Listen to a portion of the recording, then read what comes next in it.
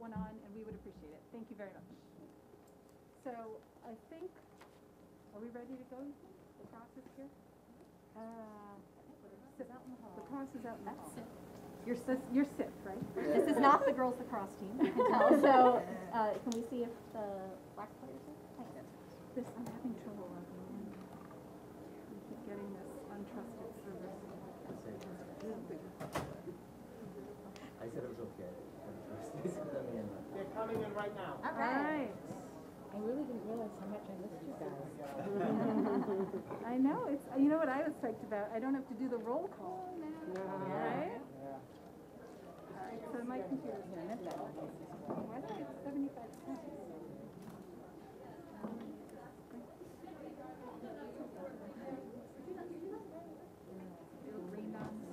I was just going to say, yep. All right, I'm going to forget the computer. So great to see you.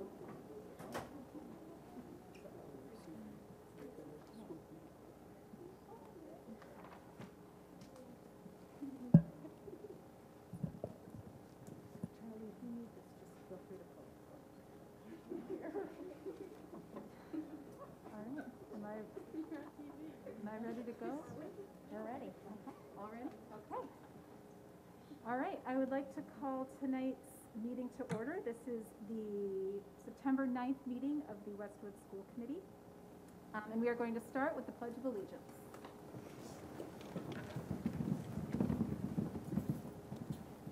I pledge allegiance to the flag of the United States of America and to the republic for which it stands, one nation, under God, indivisible, with liberty and justice for all.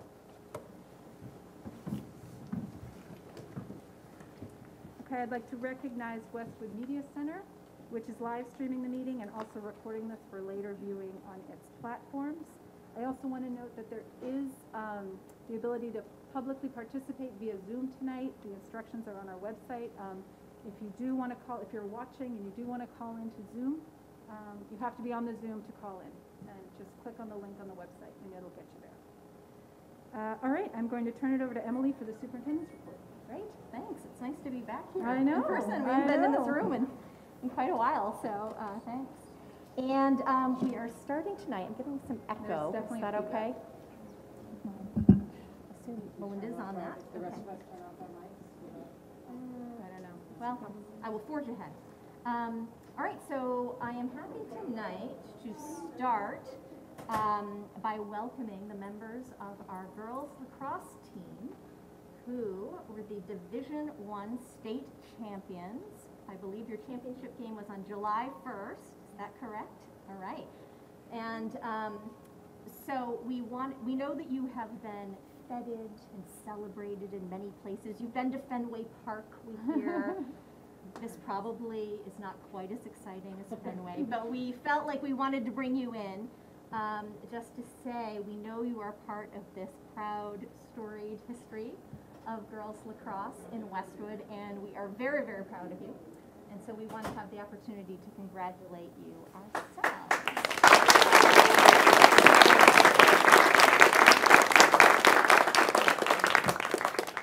So if you didn't have the opportunity to see the game, the Westwood Select Board did a proclamation for the team. They actually had declared Tuesday, July 13th, 2021 as Westwood Girls Lacrosse Day in Westwood, Massachusetts.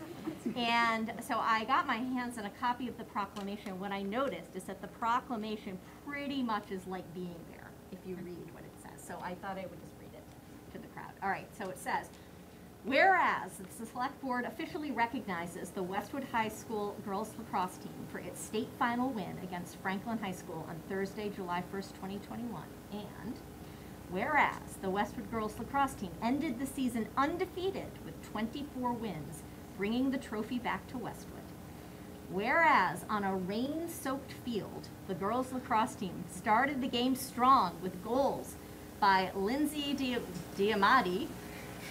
Is that correct? Yes, Diamidi, right? Diamidi and Ava Connaughton to start the game 2-0 and force an early timeout by the Franklin Panthers. Whereas Ashley Mackin's sidearm snipe on net made the score 4-0 with 7:39 left in the second quarter, but Franklin responded to hold the Wolverines to only 1 goal over the next 30 minutes and tied the game at 5-5. Whereas the Wolverines' goaltender, Anya Holland, led the defensive unit to a strong performance, making some stellar stops down the stretch.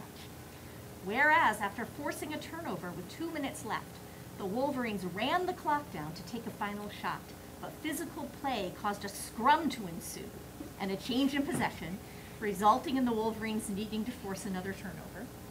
Whereas, with the ball back with the Wolverines and with 12 seconds left to play in regulation, Ava Connaughton's around-the-net, shovel-style goal secured the win for Westwood. Whereas the entire team contributed to the 6-5 win over the Franklin High School Panthers, supported by Margot Spatola and the outstanding coaching staff. Therefore, let it be proclaimed that Tuesday, July 13th, 2021 shall be known as Westwood Girls Lacrosse Day in Westwood, Massachusetts, to honor the 2021 girls lacrosse team on its state championship win. That is pretty much play-by-play. It sounds like an exciting game. So well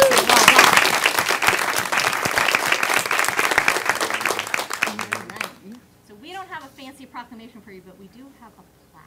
Yes, I think Charlie though wants to Oh, say Charlie, something great. before. Yes, you have a connection.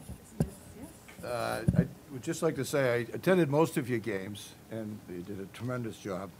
What a lot of people don't appreciate is that we have a dynasty here, like we once had in basketball, that in the last 18 years, Westwood High has won the state championship, Division I, 9 times.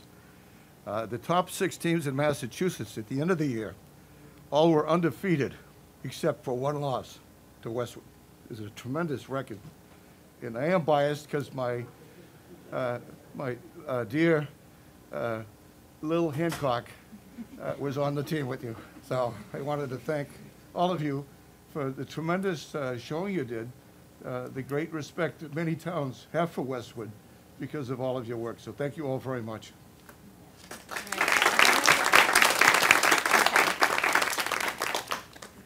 So I know that some folks may not be here, so you know, Maya, if you want to come put out the spots. And then we'll just, so I'm gonna take one out here just so You guys want to come down? can see. Here it is. So we've got a nice photo of the team and the names and numbers here.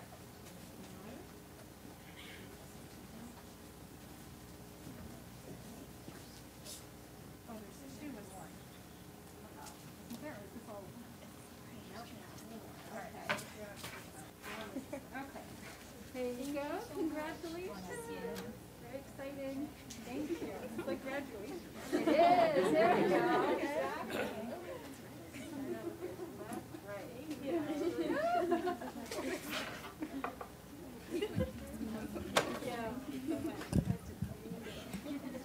So proud of you. Thank you. Thank you.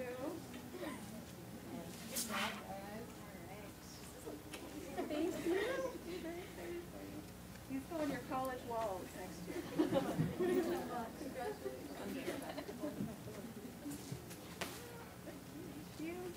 Thank you. Thank you. Congrats. Thank you. Congrats. Congrats. Thank you.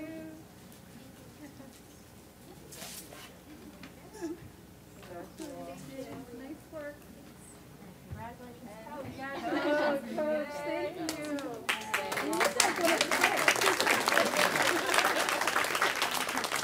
what? I'm going to ask the girls if you wouldn't mind coming over here because we like just to get a picture of all of us holding the plaques. And then you're welcome to stay, but you're also welcome to go. You have some other things to do tonight, so.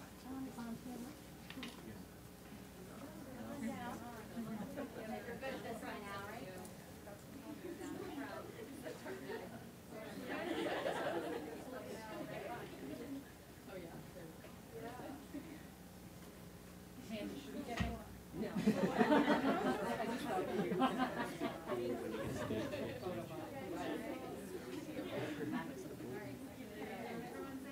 A couple of months, sorry guys.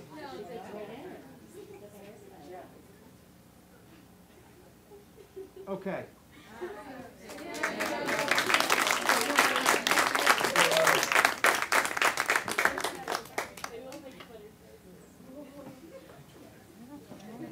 Thanks. Good night, girls. Oh. You didn't wear your hat, Charlie. Good night. Thanks, Margo. Okay. All right. So next, I just want to introduce some new administrators. And I know you've seen folks on Zoom, but here they are in person. So first, I just want to acknowledge Matt Kuklins, who is not new, but he is in a new role this year as the interim principal of the Hanlon School. And then we've made a bunch of switches. So I don't see Nicole Haberman here tonight, but I just want to acknowledge that Nicole has been wonderful and flexible, and she has gone to Thurston this year as the assistant principal at Thurston, while Matt is at Hanlon. We are welcoming to the district Tom Millett. Oh. Hello, Tom. And so Tom is at the high school this year as the assistant principal there. And then serving as our interim dean of students is Ashleen Flanagan, who you know from the English department and also formally doing an interim gig as the dean of students. And she has graciously agreed to serve in that role again this year. So thank you to all of you. Continuing with the introductions, I want to introduce you to Ruby Fife. And Ruby is our student representative to the school committee this year. Ruby is a senior at the high school here. She is the, I'm told, the Secretary General of the Westwood High School Model UN. Very fancy. It is. She's a representative for Massachusetts Girls State, member of the varsity swim team. Outside of school, she works for the registrar at Town Hall, supporting local elections, and she interned with Senator Mike Rush, authoring legislation for the Massachusetts House of Representatives. So certainly has a lot of experience in local governance, and we welcome you, Ruby, and we really look forward to you being part of the conversation here. Thank you. So thanks. Okay. Let's see. So moving on to school reopening. So first, I just want to give a quick hiring update. As I mentioned our last meeting, we had quite a bit of turnover this summer, and so it was a very busy hiring season. Since we last spoke, we have had some last-minute resignations of instructional assistants and other paraprofessionals, so we are continuing with the hiring process now. We are also still looking for substitute teachers and for employees for our extended day program. We did end up contracting for nursing services for extended day because we were unable to find a suitable candidate, and we really needed to have that program up and running at the beginning of the year. So that is our strategy, at least to start. And I do want to thank Michael Fagoni for all of his efforts to rebuild extended day after last year's hiatus. So the program it's up and going. How are the numbers compared to the past? About the same ballpark compared to like 2 or 3 years ago? The numbers for Extended day. extended day? Even higher. Yeah. Wow. Okay, that's Well, great. I will say Michael's doing a great job. My son is in extended day, and it's been great. Good. Everyone's happy to be back there, and it's been a lot of fun. Oh, good. That's good to Yeah. hear. Okay, great.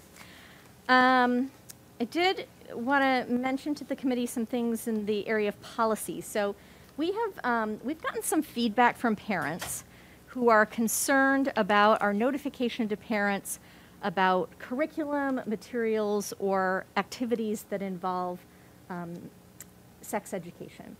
And in fact, this year we've received a few requests from people to review curricular materials and to opt students out of lessons that pertain to sex education or family life. And so I just wanted to bring that to your attention, that that's some feedback we've gotten. You know, as a district, we're really committed to the value of respecting human difference and making sure that our schools are a safe and welcoming place for all of our kids. I would say we are also committed to following our own policies, acting with transparency, and working to understand people's concerns. And, you know, I think some of the feedback we've gotten are concerns that maybe we didn't communicate very well about some things. So we've been thinking about this, and I think in some of the cases, we haven't communicated that well, in part because we may have sort of differing understandings of what some of our policies mean, or because we're working to align our practice with state regulations that have come into place since the policies were put in place.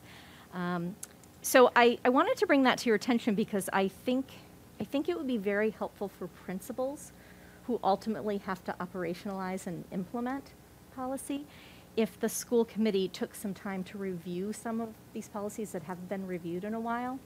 And, you know, so my suggestion is it may be time to form a subcommittee and make sure that we, you know, have policies that have clear language, that isn't vague. Make sure that our policies reflect current laws and regulations, and make sure they don't conflict with each other, which sometimes they do, there are overlaps. So that, I'm bringing that to your attention, and my suggestion would be that if this sounds like a good idea, that maybe at the October meeting, I could put together a list and say, like, here's sort of a bundle of them that I think maybe are related to each other that we should take a look at. And if we kind of agree on the list, then in November, we could get a subcommittee going. Yeah, I think Does that that's a seem- great idea. We had, years ago, we had some other policies that we updated, we went through the same process, but obviously we didn't do all that needs to be updated. Well, you know, you can never review the whole manual at once, right? So things have to kind of be updated periodically, and we've done some things as different laws and regs have come into And effect, things but change, yeah. so, Yeah, I think also the communication piece is important, as you Yeah. mentioned. So we're all on the same page, parents are on the same page, Mhm. and we can certainly take a look at that. Yeah. At the same time. Yeah, But I think it'd be great. I agree, a subcommittee makes sense to So me. I guess the question is, Yeah. because maybe I'm not following. Mhm. Is this a full review?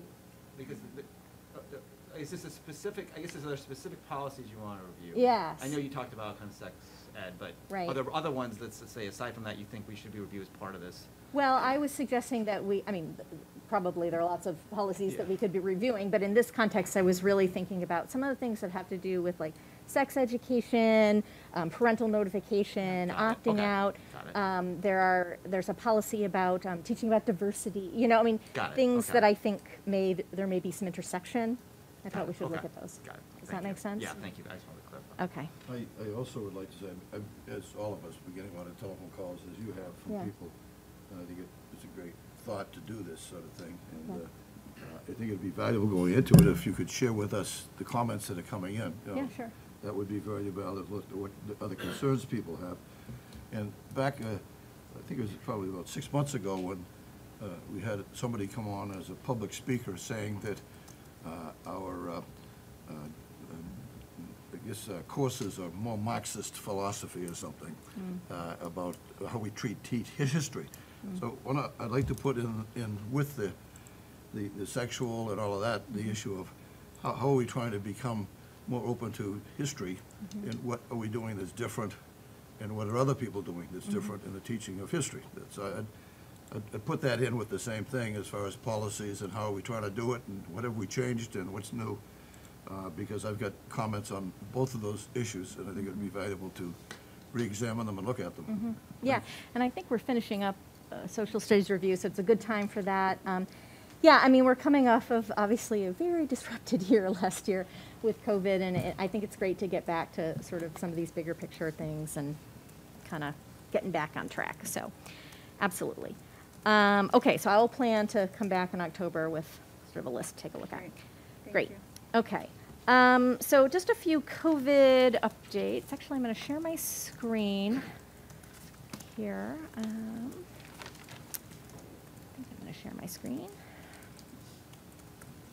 Oh, it says that I am disabled for sharing. I think. Is that Steve who can? Okay, thank you. Great, thank you. All right. So, let me just. Okay. So I want to. I was going to present. I do not see how to do that. Well, I'm going to leave it. So this is a photo that I. Oh, there we go. That is of the. mobile vaccine clinic that we had last Friday. It was a beautiful sunny day for a clinic. And so I really want to thank Amanda Fairbanks and also Karen Parita and some of our nursing staff who made this happen. We partnered with a vendor from through DPH called JRI to do this vaccine clinic, and we had 17 students and 3 adults attend the clinic. JRI actually told us that it's the second largest clinic that they've had, so that was good. And I just want to make people aware that we're continuing to do this. So our next clinic is on Saturday, September 25th. It's at Sheehan from 9 to 12. Is that Westwood Day? It is Westwood Day, which is why we've moved it to Sheehan. And so this would be, it's the second dose for the people who came last Friday, or it could also be a first dose if there are new people who want to come.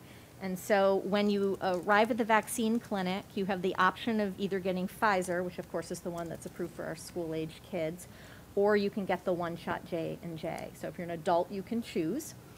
Everyone is welcome.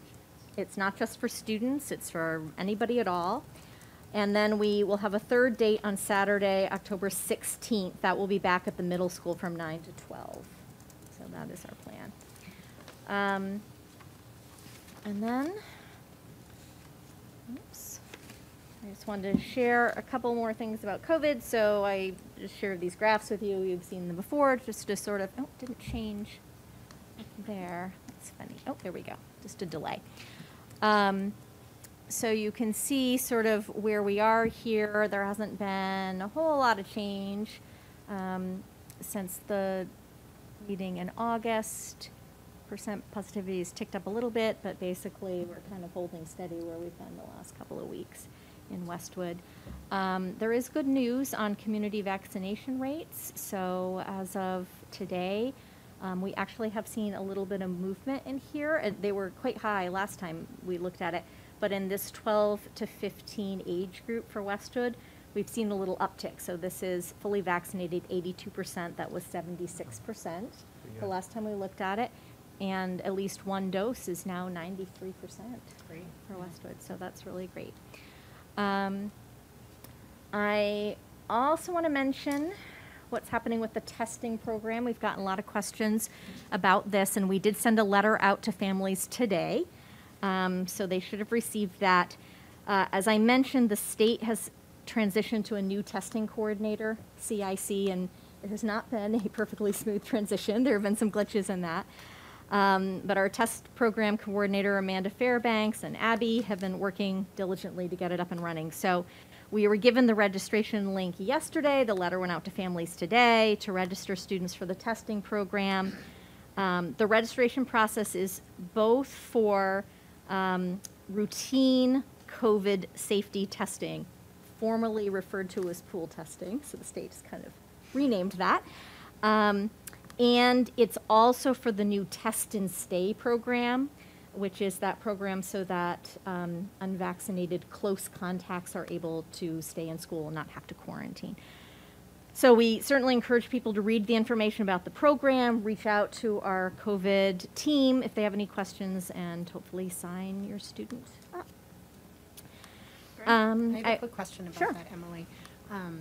It's something that's people have asked me before, and Yeah. I just want to clarify. It seems clear now that you can't pick one or the other, that you're signing up for the programs, so you're going to be enrolled in both types of testing, correct? Well, so the way that CIC set up the portal is it's one consent. I And went through it. Right, That's why I and that's figured. like, so that's how it's set up at Yeah. the state. And it does have some language about like your school will tell you which of these are available. So we are making available the pool testing and the test and stay. And we frankly think that just operationally, it'd be really great if we could bundle those together. People could consent to both and we could just go. For the pool testing at the elementary level, if you have opted to have your kid participate, then when it comes time to test, we go find them. To be honest, at the middle school and high school level, the student basically has to come down, right? We wouldn't go chase them down. So I do think parents could have some conversations about what it is that they want to do. But right now, you're opting all in. into Okay. the whole thing. Thank you. Yeah. I also want to clarify our, question, Charlie? I Sorry. didn't want to interfere. No. These charts, could we get copies of them? Sure. Just so we can do it more carefully. Yep. Last time we did, we asked parents for permission to do testing, Mm-hmm. and not everybody gave approval. You Right. know what the last time we did it, were the percentages? What the percentage was? And by, I think it was, I don't know, It'd be valuable 60-something to- percent maybe? I don't know. it'd be helpful to know how, what percent, particularly for the younger kids who aren't having, any kind of vaccines, is very vulnerable. Yeah. And I'd like to, if we could, how do we compare with other towns? Yeah. As far as parents cooperating, and what, maybe more education is needed to tell parents how important this is, for their kids not to come in and be tested with everybody. So I'd like to kind of find out, how do we compare, because I don't think we were at the cutting edge last time. Remember, number 70% were giving permission. Yeah. And it's worse now than it was last year. It's more dangerous. And so what kind of response do you get? What kind of public education can we get with people in the town speaking out, educating people? There will be resistance no matter what. And how well do we do compared to other towns? Are we Yeah. behind everybody or whatever? Just so we can make sure more and more begin to get tested at the different levels. Yeah, I can certainly reach out to other superintendents and see if I can find that information. And as I said, CIC has been kind of like building this as they go. And so we wish that we had had time to do a Yeah. webinar and all that, but we are erring on the side of just getting the registration link out at this point. And But- I would just say, as people call in or email with questions, what we're saying is just enroll, and we'll continue to refine the communication and do public education as we go. But the most important thing is to get people, to want to enroll. So I think in the next weeks, we'll send out more updates, and people can make decisions with older kids based on what's right for And their make it clear, we're family. trying to protect your kids. Yep. Your kids are in here, this stuff is floating around, it's around the country, and if you don't participate, you're not helping us protect all of the kids. And also to thank Karen and Amanda and you, Abby, for all the work you're doing behind the scenes to keep this thing going. Thank you for all the efforts you put into this. And if people are looking for the link, it's on our website, right? On the school committee COVID site? It is on the, Okay. yep, it's on the website and in their inbox, yes. And in your inbox, just in Right. case you get a million emails. Go to the website. Correct. Okay. I've gotten a couple of questions about lunch, and so I want to update you. At our last meeting in August, I said we're still refining the lunch plans. And the plans for lunch differ by level, although I will say at all levels, the default plan is to have students eat outdoors whenever possible. So on sunny days, that's been great. So really, we're talking about our inclement weather plan. So at the middle school, they, of course, have their fantastic tent, and we now have enough tables that will accommodate an entire grade in the tent. And so that's just where they have lunch. I will say, I had a car of middle school kids today, and they were very appreciative of the tables All in the right. tent. They thought that was a great addition to lunch. I'm thrilled to hear that. That's great. Yes, everyone likes a table. Yes.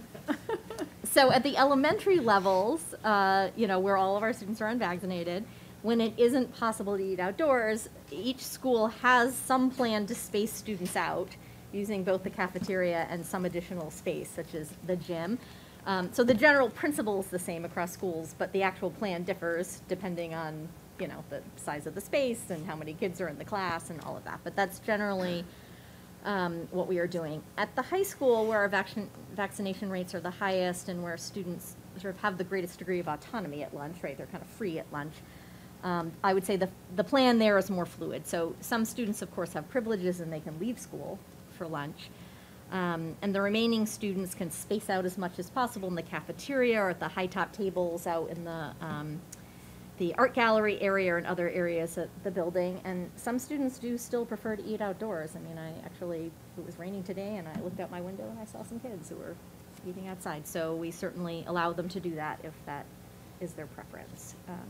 So as far as tents go, so we have the 2, right? Is there any opportunity No. for more, or is there still a shortage? Is the expense still so high? Yeah, it's not the expense, it's the The supply shortage. chain. Yeah, that's what it is. So we have a tent at middle school, Downey, and Sheehan. Right. And, we put it out to bid, and We've really been beating the bushes. We even looked into if we somehow, people were saying, can you buy a tent on Amazon or Wayfair? And, the issue there is, for us, we have to have it, yes, it has to be a high-quality tent for safety. It has to be professionally installed. It has to pass muster with our insurance company. So it's not, as straightforward as setting it up in your backyard. I've been communicating with the companies that we originally reached out to get quotes and to see if they have any capacity, and we're, they're monitoring. One of them said that they had us in mind and they were, we're on their list. So as soon as they get any room in their schedule, they'll be reaching out to us to let us know. So how did it happen that a few of the schools ended up with tents and some didn't? Was it the individual, principals or people within the school? No. that got So them, or- so we were able to, we had the middle school tent, we kind of had squatters' rights on it because we didn't give it back over the summer, right? And then we were able to secure 2 other tents, I think from 2 different companies, is that right? Or was it one Same company? company. One same company. And really what it was is we looked at the class sizes and numbers and space and decided that Downey and Sheehan were the 2 places that we were going to prioritize them. So they were just the lucky.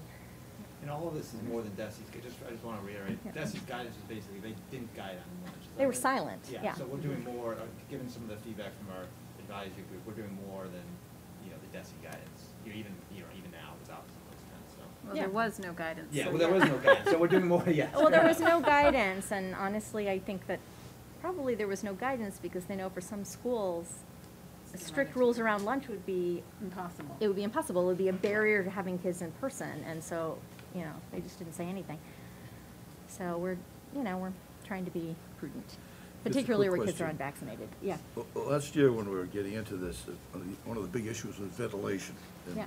we have a lot of old buildings with window problems and all the rest, and there's supposedly money now available in the area of ventilation. Yeah. And have we been able to do anything in Yeah. improving ventilation mean- or getting money to do it? So we did everything that we could do last year to improve our ventilation system. We did everything we could. And so. We had a thorough just inspection and maintenance project across multiple buildings, but including this one, which really was overdue. So that was one effort last summer that was very comprehensive, and we were able to secure it partly because we had scheduled some of that work in advance before other districts were clamoring for it. But we added filtering in many more locations, the MERV 13 filters that were the recommended density of filter at that time. And we continue to replace those filters on a quarterly basis. We've also been focusing on cleaning ducts. So I can update you more on that in a future meeting, but we did some duct cleaning work this summer. So that wasn't So we're in good additional shape investment. relative to ventilation? Yeah. We continue to do the work, yes. I mean, it's filtration, and then we've also maximized any way that we mechanically can draw in fresh air, we've maximized that through our system. So I think we've done what we can do there. Okay, so that's it on COVID, unless there's anything else on that question. We have had a few cases, so I think we have 4 or 5 people out now in quarantine. I think we have about 9 on the docket. Do you have the current chart of what students are not? I'm gonna move on, Oh. that's next. Oh, okay, great. Okay, so I think I have to go back for that.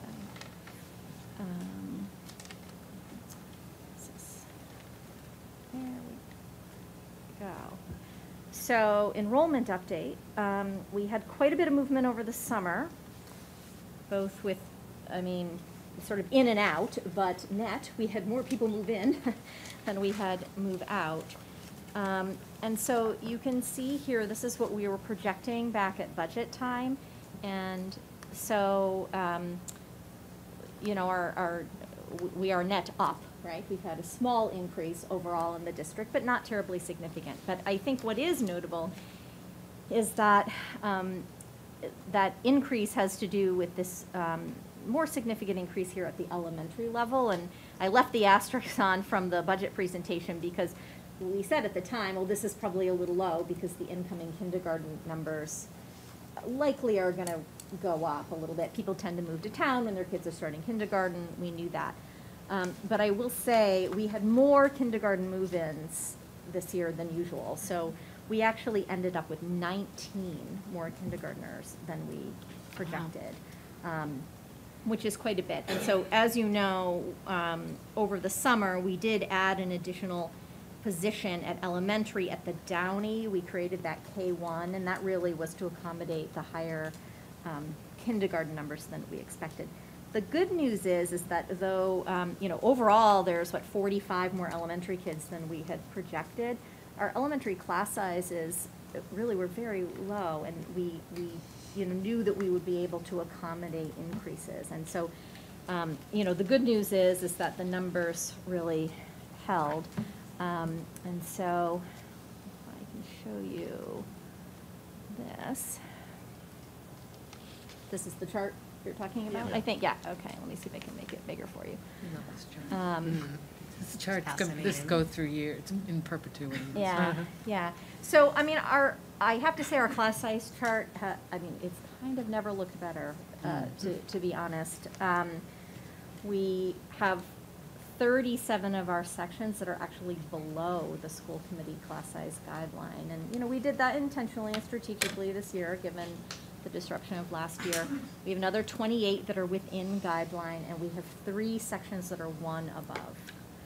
So that really is quite good. And I would just point out that the thing that we really talked about in budget season is we wanted to keep grade 5 small.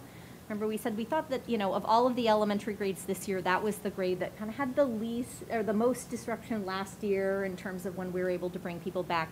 And so we really committed to keeping those numbers low, and you can see what the 5th grade numbers are there. They're really quite good. So I think we're in good shape. One question, any explanation for the middle school and high school projections versus what happened? Because that's a decent number of kids, like in high school, to miss on a projection. Yeah, I don't know. I mean, John is the person over there Okay. who's been dealing with the registrations and the unenrollment. Yeah. And what he just noted is, we processed something like 100 different, Yeah. moves of some sort this summer. They're similar to the hiring, where Yeah. there's just been a lot of movement. There was just a lot of movement. Okay. And I don't know if that's an anomaly, or what to All right. attribute it to. So, Fair enough. yeah, I'm not sure.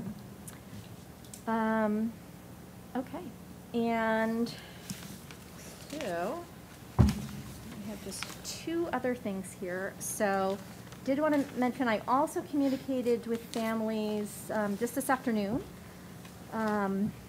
As I'm sure you're aware, this Saturday is the 20th anniversary of 9/11. And so I just wanted to let families know that this year the school district is joining with Project 351, which is it's a service organization of middle school kids, 8th graders. The 351 refers to the 351 towns and cities in Massachusetts. So Project 351 is a longstanding organization. We send an 8th grader as our rep every year. And so Project 351 has organized, in collaboration with the Massachusetts Association of School Superintendents, the Mass 9/11 Fund, and the Massachusetts Military Heroes Fund, this event that they're referring to as a unifying moment of silence to honor those who lost their lives on 9/11 and those who endeavored to save the lives of others. And so tomorrow morning, throughout our schools, at the middle school and high school at 8:46 a.m., we will be observing a moment of silence. So principals will say a few words to sort of frame up the purpose, and then we'll observe a moment of silence. And at the elementary level, a similar thing, although they're not into class by 8:46. So when they arrive, sort of, with their Pledge of Allegiance, the principals will also read a brief message, age-appropriate, language about community helpers and first responders, and sort of remembering those people. And we will all be at the school building committee meeting at 8:46 tomorrow, so we will have an opportunity to participate in that as well. I just wanted to say, I have kids that were in school many, many years ago. And Westwood used to have a trip every year, middle of school trip, and you visit West Point and different things. And they would go to the top of the World Trade Center. And they're up there at 9 o'clock in the morning. And I'll never forget when this thing happened, that, how many school kids would have been up visiting that day, never mind the airplane that came out of Boston and all of the other things. And so it's an important thing for kids to understand the history And they've had some great programs on television recently, one following firemen, you know, and 343 firemen died going up, you know, to save people. So it's a very important thing to acknowledge and respect. Yeah, yeah, and, you know, as you mentioned, Charlie, you know, for a lot of us, it was like a very, you know, sort of a flashbulb memory, right? And for our kids, 20 years is firmly history, right? So we'll be doing that moment of silence, but also in grades 8 and grades 11, which have connections to U.S. history in the curriculum, the social studies and ELA teachers will be doing some lessons about what happened on 9/11 and its impact, and also looking at some firsthand accounts and sort of thinking about how stories are used to preserve memories and whatnot. So that is the plan. And finally, you have a memo in your packet from Lemma just about a couple of budget-related issues, and this is really just kind of, there's two purposes here. So the first has to do with our uses of the IDA grant offset, so that's the federal grant related to special education. And we just want to let you know our thinking on this. We originally in the budget planned to use the grant as an offset against special education tuition and transportation. And Lemma is suggesting that we actually use it differently and in fact charge our salaries for special ed IAs to that grant, because if we use the federal grant to pay for tuition, we can then not claim it through the Medicaid reimbursement program and realize a partial reimbursement. So we think the smarter strategy financially is to use, you know, budget town dollars to pay for the tuition so that we can claim them through Medicaid, see if we can get some partial reimbursement, and then use the offset in a different place in the budget. It shouldn't have any impact on the overall budget other than maybe to save us some money, right? But it's just a different place that we would do the accounting. So we're gonna try it and see how it works. Exactly, it's an experiment, and I'm gonna stay tuned, and it might be 2 years before we see any impact on this, so we'll wait to Yes. see. So it would potentially increase the Medicaid The Medicaid reimbursement. reimbursement. Right. Well, that would be good. That would be good. Okay. So we're going to give it a try.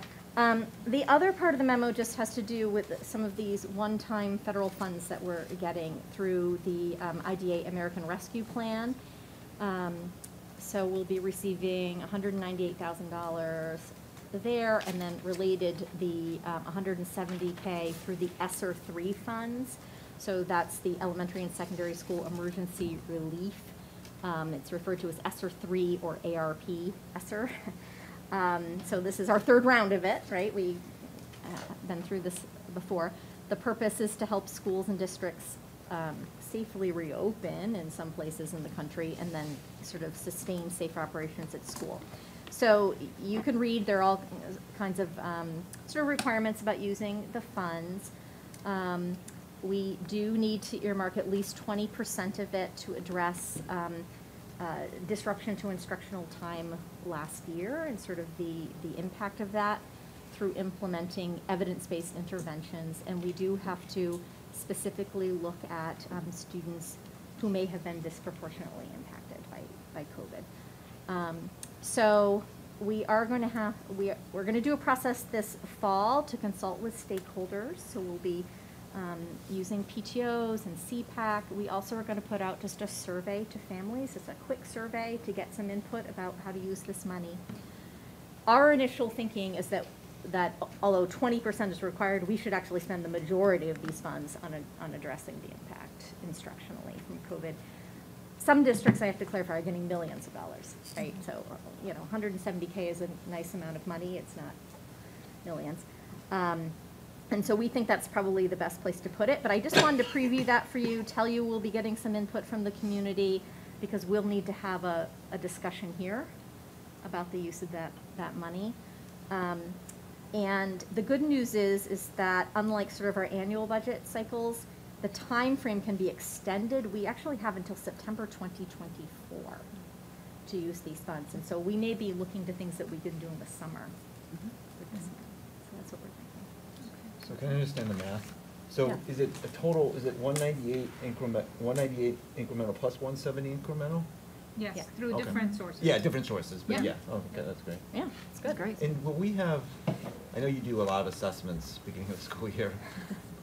I know MCAS is a little bit different. When is MCAS, is there assessment data, our assessment Yeah. data or MCAS that can actually feed this as well? Yes, so you want to talk about assessment? We'll talk about that. So we do have prelim MCAS data from last year, and we've looked at that already and, Okay. and sort of lined it up to the 2019-2018 look. And I'll be, I'm going to say this publicly. It's not super dire in Westwood, Good. actually, especially literacy kind of came through pretty strongly. Where we see a little more impact is in math at all levels. And we're looking in particular grades where we saw more Okay. as opposed to other. But this year, we're also expanding the use of STAR 360, which is a kind of quick assessment tool that the middle school has been using the last couple years down to K-5. So we'll be using that all through K-8. We've got folks getting trained next Friday, and we'll be rolling that out with elementary, just so we have a little more access to sort of quick, objective, easy to use data on an ongoing basis during the school year. Great. And that will kind of help us calibrate how we're doing. So we're excited to give that a try. I think it's an interesting opportunity for us to kind of get better at using data, actually, honestly, Good. in this district. So Good. we're going to take it. And I would just note, we received the access test scores already for Okay. students who are English language learners, and those are being sent home to parents as we speak. And that's another kind of bucket of students we would pay special attention to think about the Great. usage of these funds.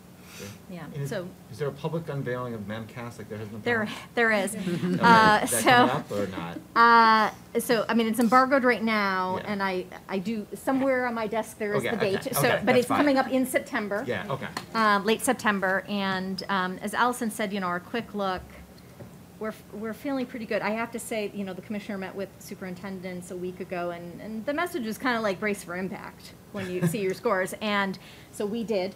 But we think the news is like relatively good. Good. So, All right, yeah. thank you. Great. Will we be able to compare ourselves with other districts? So that's, We hope so. we hope so, but it's hard to know. I mean, I think the way that they are going to publicly report it may be a little different this year. So all those kind of accountability measures But and we whatnot. can do it are- ourselves, too. Well, if we can, yes, Also, a it few depends years how they ago, release the data.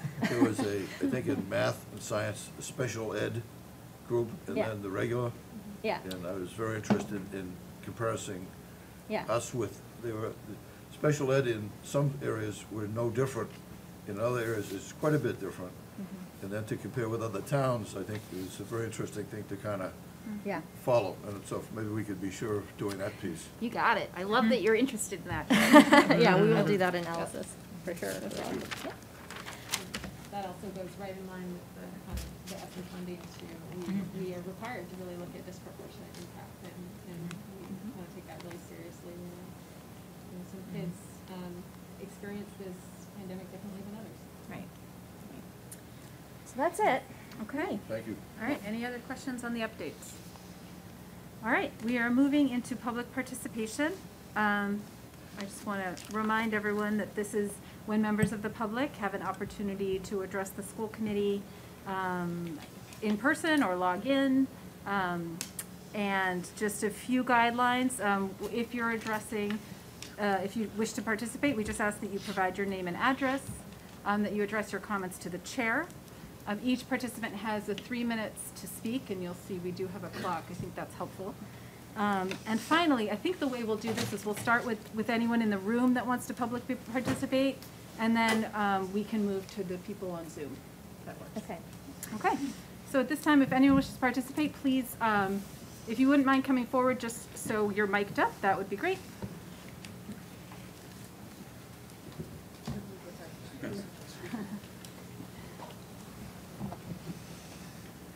Good evening. So my name is Adrian Webb Johnson. I live at 23 Curtis Street.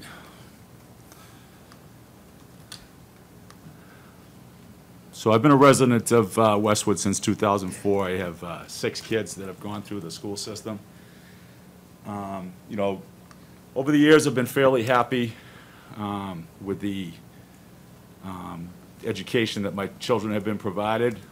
Certainly over the summertime, I was made aware of this memo about a DEI curriculum being instituted within the schools. I had a conversation with Ms. Borchers. I think I sent some of you emails about my concerns. Since that time, I've had the opportunity to talk to and network with other parents. And I've actually had a conversation with a teacher, a former teacher, who was let go because he didn't want to go along with this new educational movement that's being instituted at the school, okay? I find this very concerning to me. Nobody in this room was elected with a mandate to make a radical change to the curriculum of these schools. We're all very aware of what's going on around the country as far as critical race theory, as Mr. Donahue mentioned, revisionist history that's mainly done by highly Marxist ideological professors. None of these things have any, do not belong in our schools, and they don't belong in Westwood Public Schools. I feel like, as I've been speaking to more and more parents, I'm hearing more and more stories that that there's a climate in the school at this point with people afraid to express themselves. There's a lack of respect for ideological diversity. There's a lack of respect for people having different opinions. And I'm hearing stories,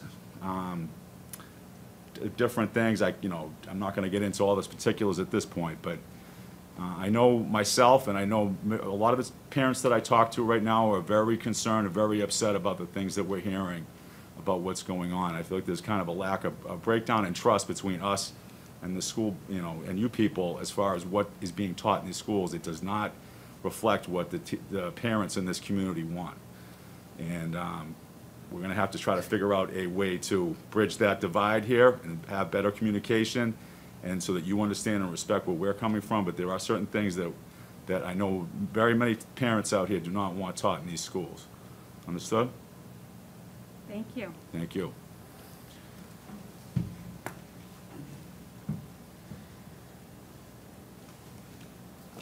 Hello.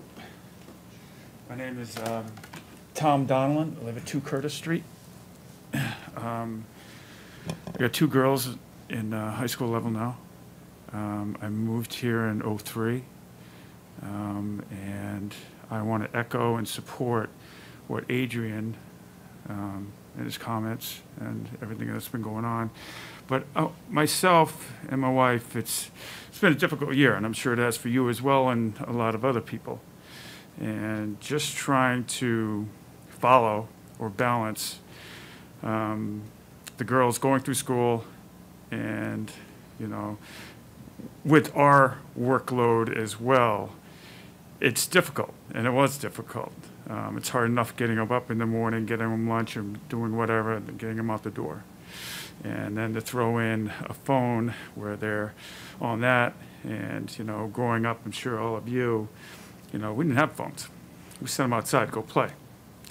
So that being said, I just wanted to know, and I know there is a meeting where we are informed of a curriculum and what is going on. But, what I just said earlier, it's like, I get home, I'm not going looking at a curriculum.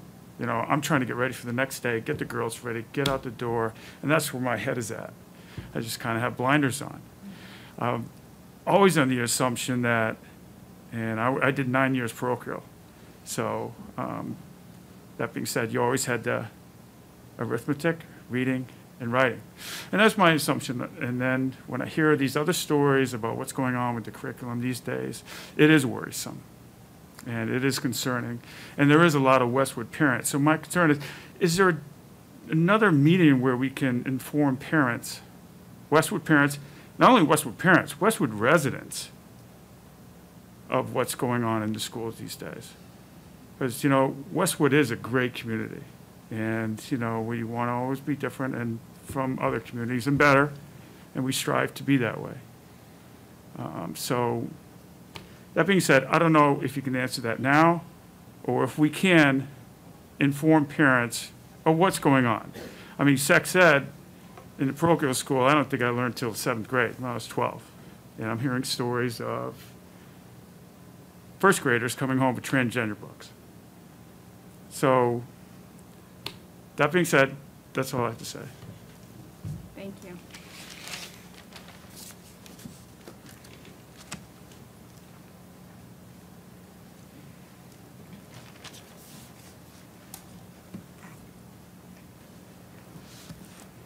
Hello, my name is Eileen Siegel, and I live at 257 Alder Road. I appreciate that you addressed this at the beginning of the meeting. I still think it's important that I share my statement, and I always welcome any conversations with my fellow parents in the community. I'm speaking tonight as a resident, property owner, and taxpayer in Westwood. I'm a mother, I'm a middle school public educator, a Catholic, and a heterosexual ally to the LGBTQ community. Tonight, I'm using my voice because there is a loud minority I cannot ignore. I moved to Westwood because of the school system and to raise my family here. Children deserve to feel safe, included, cared about, and free to live their truth. As a community, we must embrace all children, not just the children who conform to dominant norms of the past. As a community, we need to focus on raising our children to be kind, thoughtful, and to embrace differences.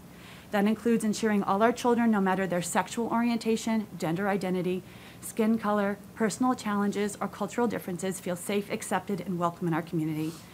I urge this committee to acknowledge these facts.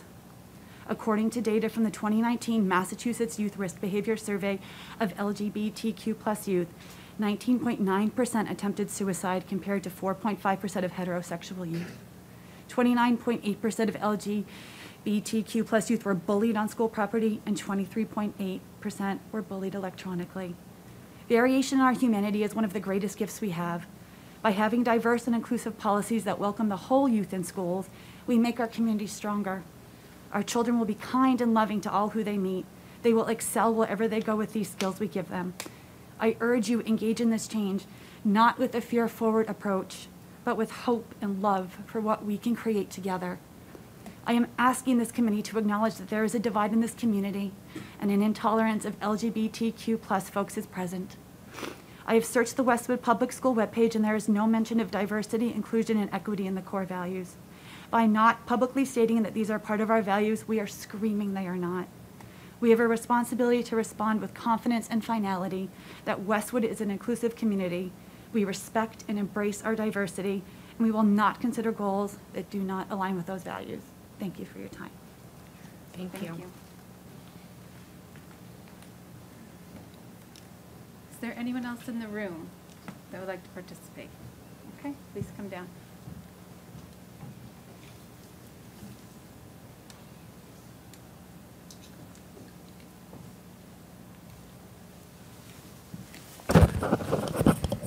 Good evening. My name is Ken Foscaldo, 35 Norfolk Ave, Westwood, Mass. My wife and I do not have anybody in the school system at this time. We have 2 children that went through the Westwood schools and 4 grandchildren that are going through the Westwood schools. It has come to my attention that things that are being fostered in the schools are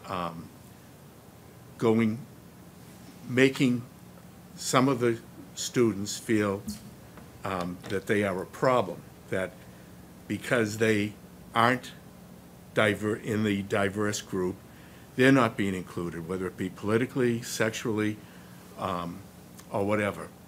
And I think that we've gone too far in trying to make everybody feel welcome, which we should, but in so doing, it's made some kids not feel welcome, that they are a problem just because they don't fit into a diverse minority group. We should definitely be inclusive. Everybody should be involved, but at the same time, we shouldn't be alienating other children. I'm happy to hear that the school committee is going to review some of the curriculum changes that have been made. I'm quite frankly disappointed. The school committee are elected representatives, and I would have expected them to have been involved in curriculum changes, diversity events that are going on, and give their approval as representatives of the community. So I don't know why that hasn't happened in the past, but I'm glad to hear that it's going to happen going forward. but it's a little bit late for things that have already have taken place, and that is disappointing. Thank you. Thank you. Anyone else? Okay.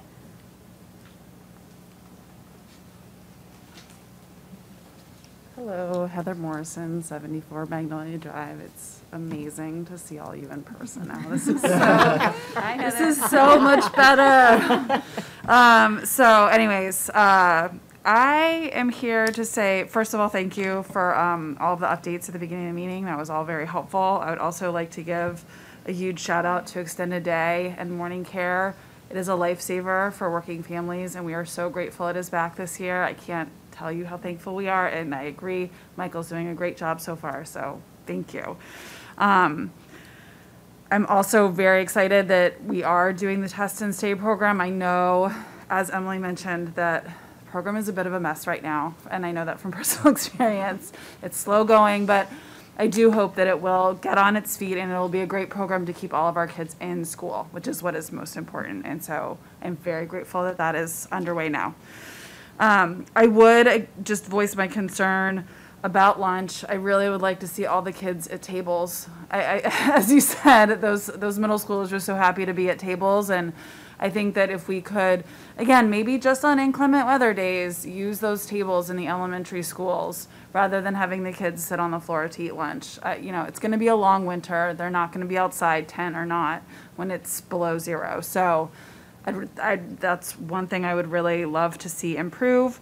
And my last point is just, I know we're not probably going to talk about masks today because from the last meeting, DESE issued the mandate for masks until October 1, and then with whatever metrics they come up with, and I would just ask right now, because we won't have another meeting until after that, is that you consider, I strongly urge you to follow the DESE plan, is that the metrics that they provide and the plan that they provide is being vetted by experts across the state, and honestly for the worst case scenario. And Westwood's not a worst case scenario. You guys have said that in a million different ways already. Our vaccine rates are great, our kids are great, like everything is good. So let's not go above and beyond in that respect. Let's not try to create our own complicated metrics. Let's try to keep it simple. Let's try to get everybody back to normal as soon as we can. Thank you. Thank you. Thank you. Thanks, Heather. Is there anyone else in the room that we should say anything? Nope? Okay, should we go to the phones? All right, so what am I doing? So your, Oh, through your hands. Okay. First in line, Mandy Paff-Pierman.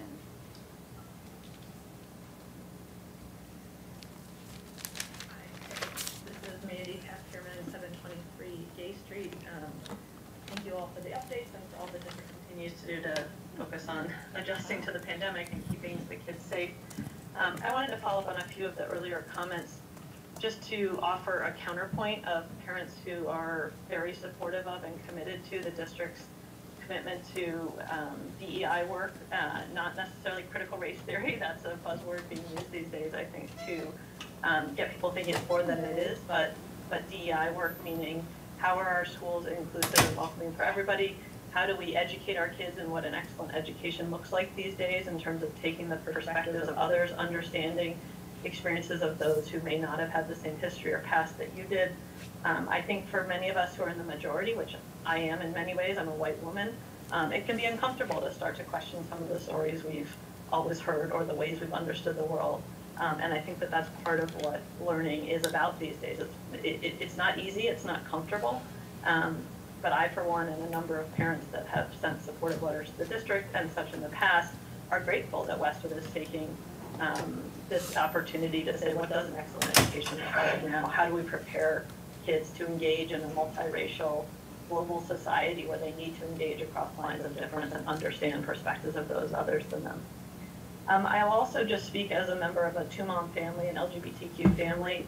I think, you know, respectfully to those of you who have referenced things, I'd ask you to do a little bit of homework. Transgender individuals are people who it's about their gender identity. That is not a sex ed topic. That is about one's identity. That can be, you know, an issue for toddlers and up. There are transgender and LGBTQ students in our district. Our commitment to recognizing and welcoming and supporting all kids and families in our district necessitates that we recognize we have a diverse community. We have immigrant families, we have LGBTQ families, families of color, white families, religious families, families of kids with special needs, and we all have to move in and try to understand what other communities, other populations may have experienced and what they need for support. And that is part of what it means to be an excellent school district in the day and age that we are in. So I welcome the school committee and the public's awareness of and engagement in how the schools are evolving, but I urge us to really try to each open our minds and listen to what others are saying and what communities that are different than your own may feel they need, and appreciate the work of the district leadership and the school committee to continue this work. Thank you. Thank you. Okay, next is Martha Sullivan.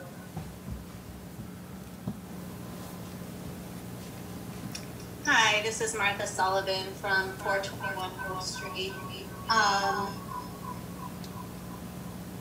I'm also going to speak in support of the district's DEI efforts. I want to make sure that it's clear that this stands for diversity, equity, and inclusion. Again, like Mandy mentioned, I know that there are a lot of media buzzwords. However, I think I would hope that many of us would be hard pressed to say that we are against diversity, equity, and inclusion of our town's population. This is representing the people that are in Westwood and including them, and that's really the goal. And from what I understand of the memos and the communications that have been discussed at the school committee meetings and that have been issued, it is that the school district is investigating how to best serve the needs of the district in these issues. It's not again, it's not critical race theory. That's one example, but investigating curriculum options is not that necessarily. And I would also agree that our students need to have a modern curriculum that prepares them for the real world in a way that is appropriate to our times. So again, I would just like to express my support to the school district for looking into how this curriculum can be integrated into all of the levels at age-appropriate levels. Thank you. Thank you. Christina Martin.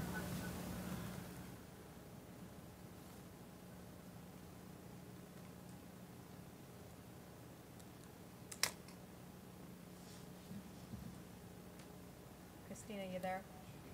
Can you hear me? Yes, we got you. Okay. Christina Martin, 23 Brookfield Road.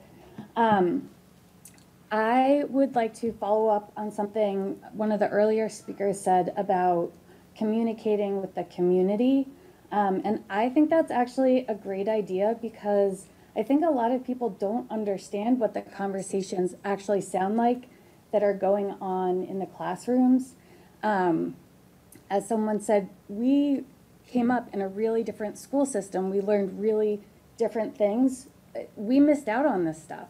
So it would be a great opportunity for parents to learn a lot more about diversity, different ways we talk about inclusion, who that means, who is impacted, the very negative impacts of not being included on students and not having their existence acknowledged in their everyday life. So I don't disagree with that speaker that parents definitely could use to learn a lot more. Frankly, we're new students at this type of thing. I also want to address some of the stuff that's come up with sex ed. I have been one of the parents who has actually contacted the district looking for a more expansive sex ed program. When my two oldest kids went through the 5th grade, like your body workshop, I realized it was the exact same material, more or less, that I got 30 years ago. It's scientifically accurate, but somewhat outdated. And not too long ago, I heard a TED Talk by a CEO of an organization called Culture Reframed, who made some really important points about sex education. According to their website, 1/3 of young people have seen pornography by the age of 12, and it often depicts violence against women. So if we don't talk with our kids about these things before they see it, that is what they learn and normalize.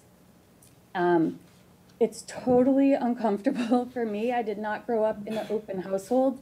I'm working really hard to be more open with my own children, but that talk really blew my mind and made me realize that I just need to get over myself and have these important conversations for both my sons and my daughter.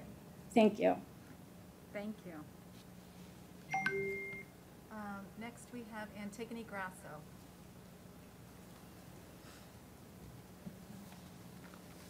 Hi, can you hear me? Yep, we got you. Great. Thanks. I wanted to say my comments tonight are focused around 2 questions that I'm hoping you can answer. The first is, why does Westwood Public Schools still have a medical advisory working group overriding state guidance? And 2, if the school committee's goal is to return our schools to a normal environment, are you benchmarking our schools against towns that are implementing normal protocols? On my first point, why are you keeping the medical advisory group in place, and on what basis is this group more qualified than the Massachusetts Department of Public Health to develop public health practices for Westwood? As you know, the DESE guidance is developed in conjunction with the Massachusetts DPH. This is the very same DPH that has guided public health matters for the entire state since 1869. And yet, for some reason, medical guidance from these state experts is suddenly not good enough for Westwood Public Schools. You have insisted on keeping this redundant infrastructure in place this year, recreating public health guidance instead of focusing your efforts on what you've been elected to do, which is implementing educational guidance issued by the state. Please stop overruling the state experts. You all do not know better. I'm also extremely concerned about comments made at last month's school committee meeting by one of the doctors who sits on the medical advisory group. He stated that one of the reasons he was advocating for masking in schools was because, and I quote, "We have to do our best to end this disease," end quote. Let's all be very clear. There is no end to this virus. COVID will always be with us. So having anyone medically advising Westwood Public Schools who says that masking kids can help to put an end to this virus is very concerning. On my second point, I'd like to know which towns you all are using as benchmarks for how schools should actually look. As Emily presented earlier, Westwood's vaccination rate is extremely high. In fact, Westwood continues to rank in the top 20 towns across Massachusetts in vaccination rates. Top 20 out of 350 towns. We should be celebrating this wonderful accomplishment, and our school protocols should reflect this fact. Having virtual curriculum nights, middle schoolers logging into Chromebooks for contact tracing when they have to use the bathroom, or elementary students eating lunch on dirty gym floors are not protocols I would expect from the school board, given where the town is. Other towns have adapted much more normal practices, and we should follow suit. In short, I'm requesting that you disband the medical advisory working group, follow the DESE guidance that comes out, and leverage practices from other towns that will bring a normal school environment back to our kids. Thank you. Thank you. Next up is Megan Brank.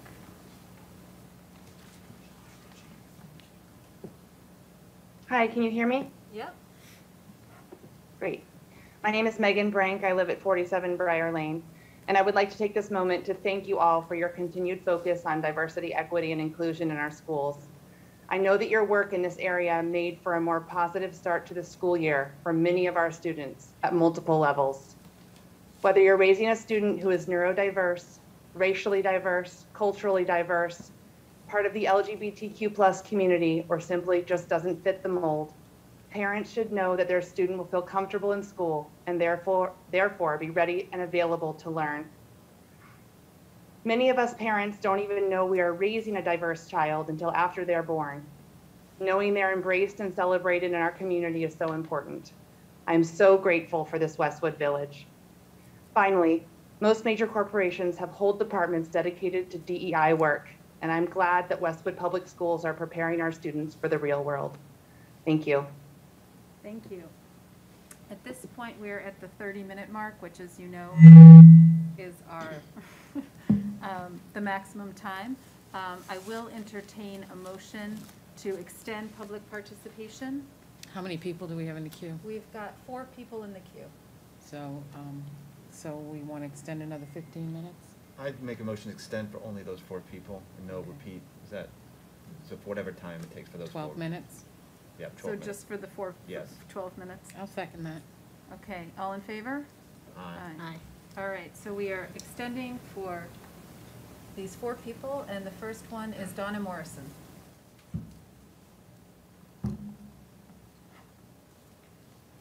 Donna, you there? My name is Donna Morrison, 3 Oak Street. I'd like to thank you all for your continued hard work in keeping our children safe in school. I would like to address the concussive policy that you will be discussing later on. As a person who is recuperating from a concussion currently, 3rd week, I don't want you to just rubber stamp this. I want you to really thoroughly think it through and think of the students that are not just athletes, but students that are in our diverse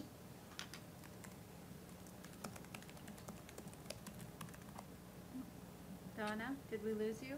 Yes. Yes, I'm here. Okay. Can you hear me? We got you back. Yes. Students that are in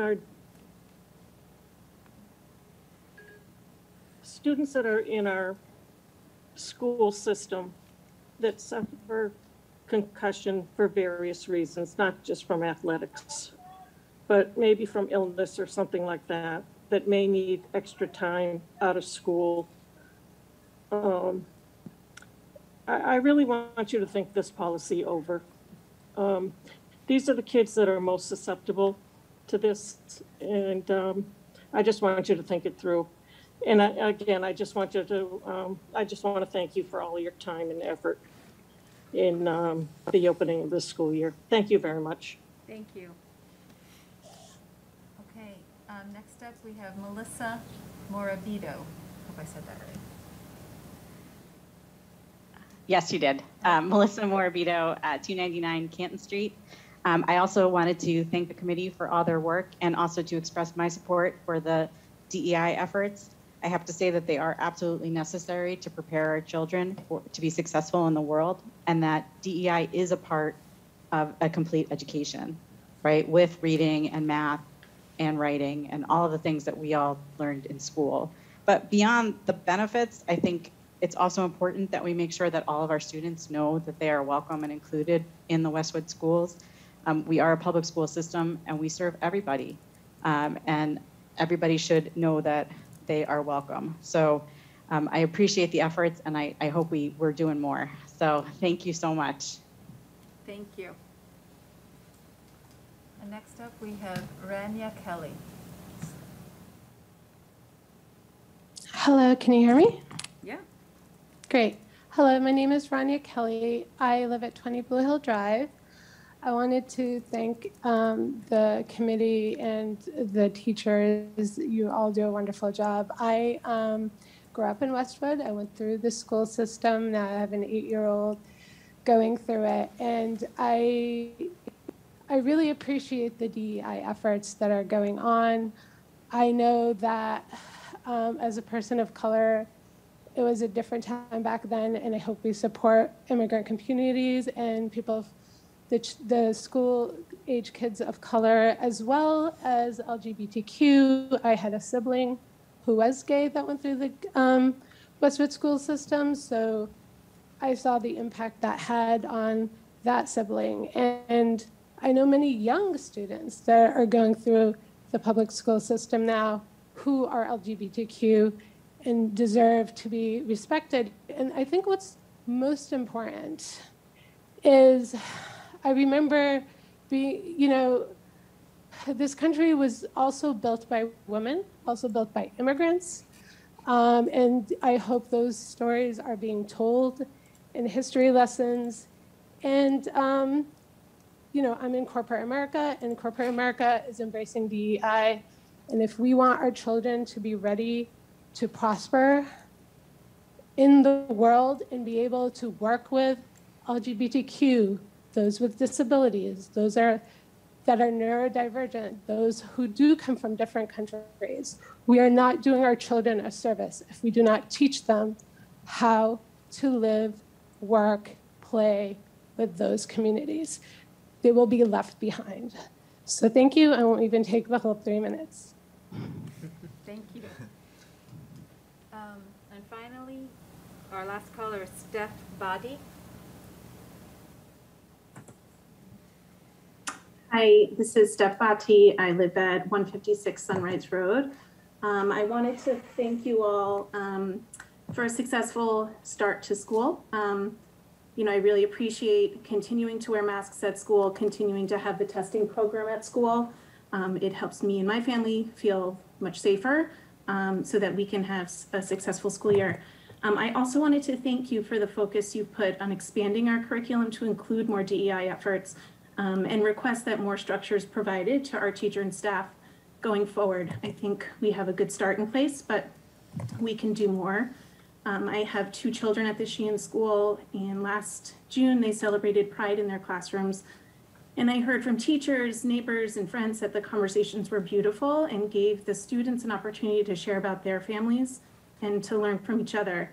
And I find that when my children read books about families with 2 moms or a transgender child or immigrants, it helps them understand and learn and be part of creating a welcoming environment, which is what I want for my children and what I want for our community. So I agree that the school committee needs to make it clear that our community stands for inclusion in all forms. Leaving these values out is not staying neutral. It's excluding a huge part of our community and telling them that they're not welcome. I thank you for facilitating these conversations because, as an earlier person stated, it does, support the efforts to decrease bullying in our school as well. So again, our LGBTQ students are not just in our middle school and in our high school, they're in our elementary schools as well. We have transgender students within our community and supporting them and teaching the people around them provides an environment where we feel safe. So thank you. Thank you. That concludes public participation. So we are going to move on to the chair update and liaison reports. Starting first with the school building project update. So we are getting close to the town meeting vote for the new Hanlon Deerfield Elementary School. We plan to have one more community forum where the whole community can come and hear about the project and ask questions and provide feedback. And so I encourage everyone to attend that. It's really the best way to learn about the project because we go through each point in, we'll give a presentation where we go through each point of the project in detail. And then the really key part of that is when people are able to zoom in and ask questions. So we'll announce that date shortly. I don't think we're finalized on the date yet. I think it's going to be October 14th. Okay, but it's probably going to be October 14th. So mark your calendars, and then mark your calendars for the town meeting, October 18th. and the special election October 26th. And if any students here are registered to vote, I encourage you to go to town meeting because it is really an interesting example of local democracy at work. And you can go even if you. You can go even if you're not as a registered, visitor. right, it's, but if you're registered, you can actually vote, so. And the way we vote at town meeting is you literally yell out yes, which still baffles me, but that's how we do it. So, or no, you can yell no too, I should say. And I think that's it for the school building. I'm not gonna belabor it, so I'm gonna turn it over to Tony for the COVID-19 advisory group update. Yeah, so I'll do the next two, and just on the town meeting, just a reminder, it's gonna be at 5 PM, is that correct, Maya? 5 PM. At Oh, yes, Flahay sorry, Park. 5 PM outside on Yeah. the Flahay field. So I know it's a little early, but mark your calendars, babysitters will be available. And it's the Get to- only thing on the agenda. Right. It's so literally you show up and we start talking about it, we talk, we vote, you go home.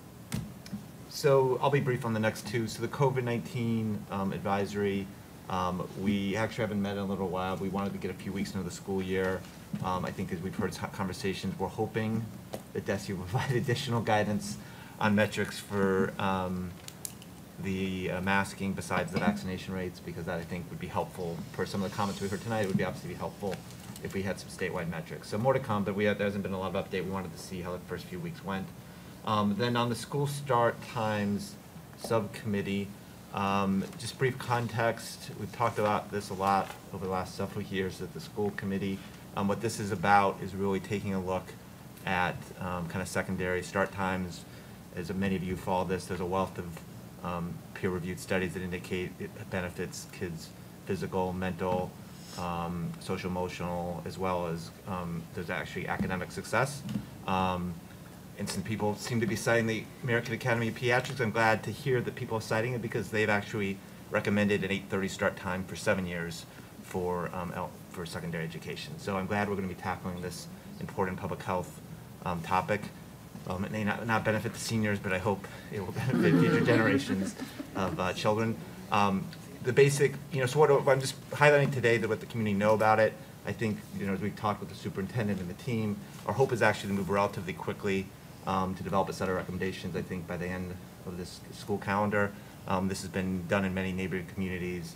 The research is pretty clear. It's really about looking at options, engaging the community, and thinking about what the path forward is to be this.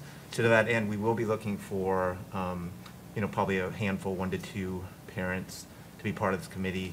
If you're interested in listening, please reach out to me or the superintendent. Amanda will be joining me on this committee from the school committee. So looking forward, and we will be back in future meetings as we get into this. So Great. That's it. Thank you, Tony. Is there anyone else who wants to report on a liaison? Just a quick plug for CPAC. They're getting back up and running for the year. There's a popsicle social on the 19th at 2 o'clock at Sheehan, I believe, and all are welcome. Parents, kids, families, everybody. Great. Anything else? Nope. Okay.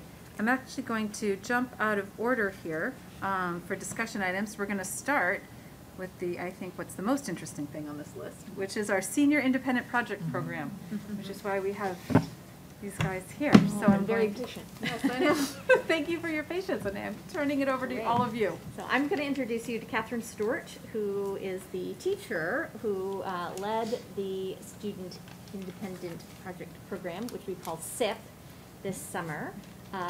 Catherine is also our Humanities Department head at Thurston Middle School. And you're going to say a bit about the program, right? So I will just turn it over to you. Great.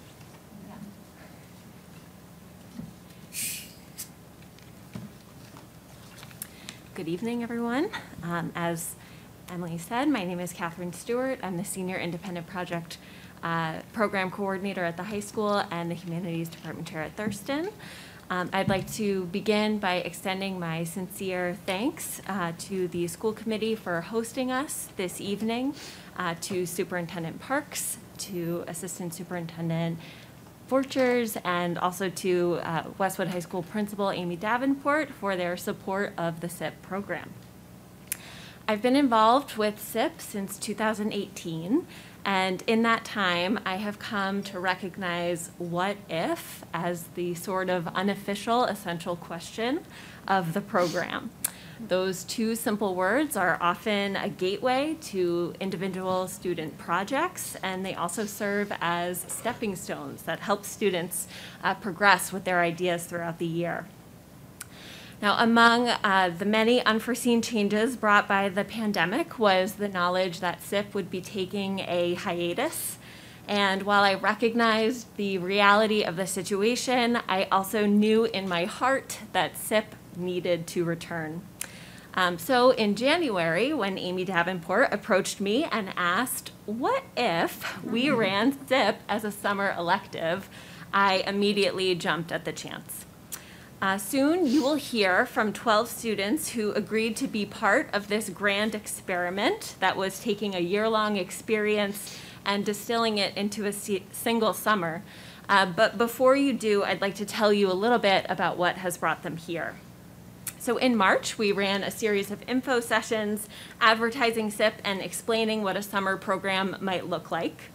In April and May, students submitted applications, sat for a series of interviews with high school faculty, and were notified of their acceptance into the program. In June, I met with each student individually to begin their mentor research process. Students were required to bring to this meeting a list of 3 potential mentors and their contact information. And these could be anybody from my neighbor who works in a field that I am curious about, to pie in the sky. I've never met this person before, but I found them in my research and their job title sounds so cool. And then in late June, stretching into July and into early August, these 12 students embarked on self-directed projects. We met weekly via Zoom, often from all over the place and in multiple countries, developing criteria for success based on SIP's core values, learning about mission statements, and then eventually writing their own, and forming personalized action plans that helped students to figure out what they needed to do in order to get where they wanted to go. And of course, we constantly pushed each other to ask over and over and over again, what if? So it is with great pride and appreciation that I invite these students to share their projects with you this evening. Bria, come on up.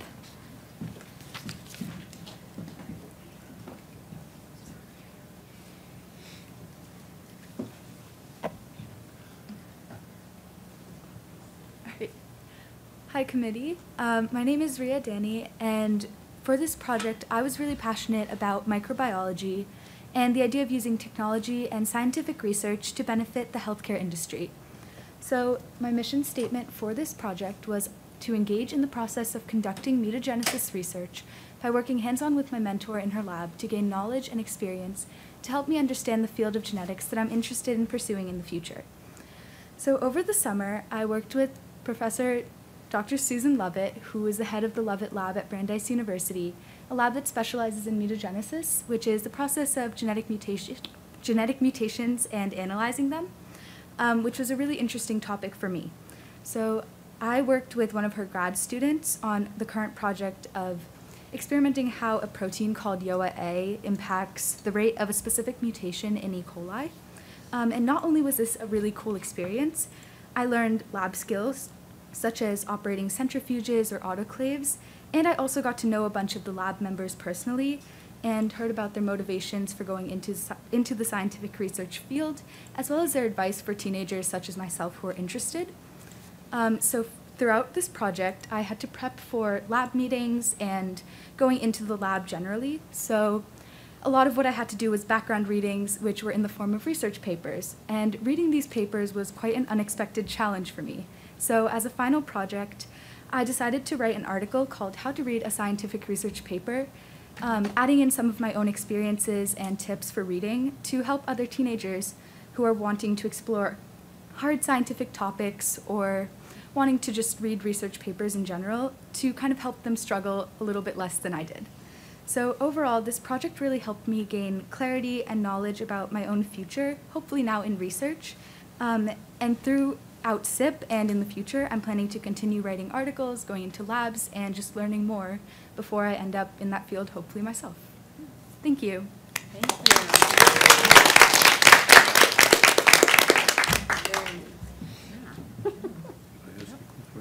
Oh, we have a question. Sorry, I forgot to say, we can ask questions.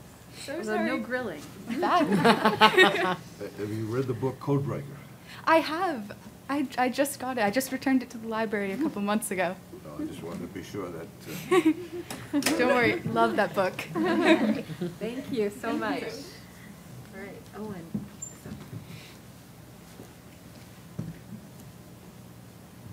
Hi, my name is Owen Dutton. I'm passionate about the medical field and specifically first aid. And with SIP, I wanted to not only expand my own knowledge, but also make a difference in the community and potentially save lives. With this, I decided on the mission statement. I will enhance my ability to teach first aid through independent research and by training to be an American Red Cross CPR instructor in order to enable students in my community to take action during a medical emergency and save lives. So the process of becoming a CPR instructor was very confusing and difficult to navigate, but I was lucky enough to have the support of my mentor, Heidi Brock, who was actually the instructor who taught me the base level CPR certification. So she was able to provide me with a lot of insight along the way and help navigating the steps. The first step that I took was I read a lot of resources from the Red Cross to review my personal skills in first aid. So as an Eagle Scout, I have a lot of previous skills, but I wanted to make sure that I was really up to speed enough to be able to share this information with a class and with other students. The next step is that I took a class at a Red Cross facility in order to become certified to actually teach for them.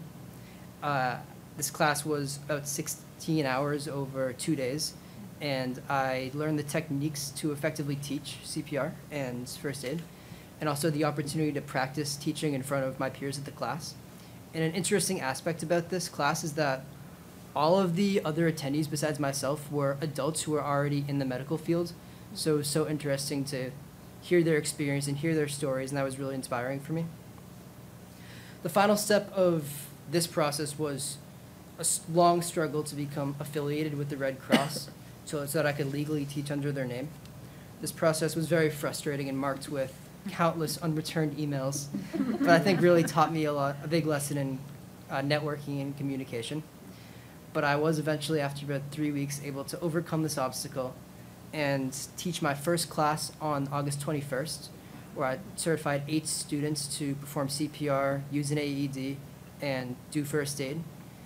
And this class was super fun, and I think everybody was engaged the entire time and left the class knowing how to take action in any medical emergency. So I definitely hope to continue teaching these classes in the future. Thank you. Do we have opportunity for him to teach our students? That's great to know. Let's do it. We are always looking for people. Yeah. I have written your name down, Owen. Yeah. We might need some training. Yeah. Yeah, everybody should have it. Yeah, Good. absolutely. Happy to teach classes. I know.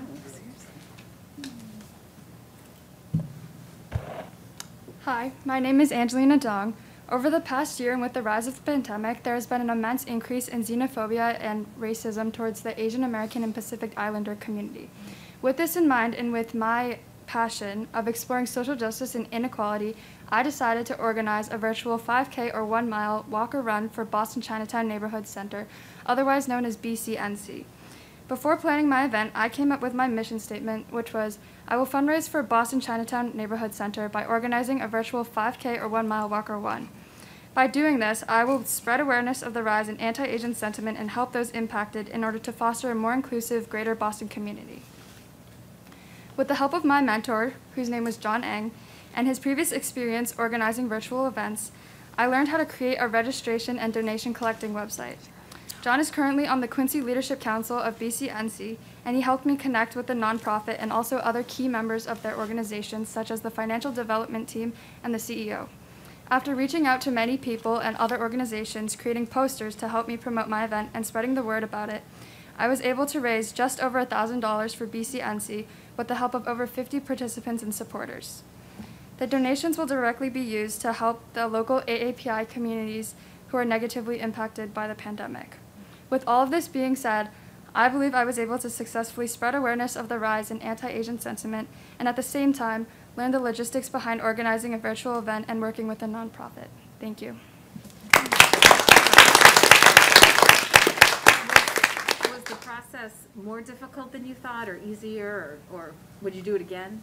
I would definitely do it again. I think it was a bit more challenging than I thought. Like getting the donation set up, we had to work around. My original plan was to donate to Stop AAPI Hate, which is a more national organization, but due to difficulties, I ended up going with a more local organization. Yeah. Great. Good job. Thank you. Thank you.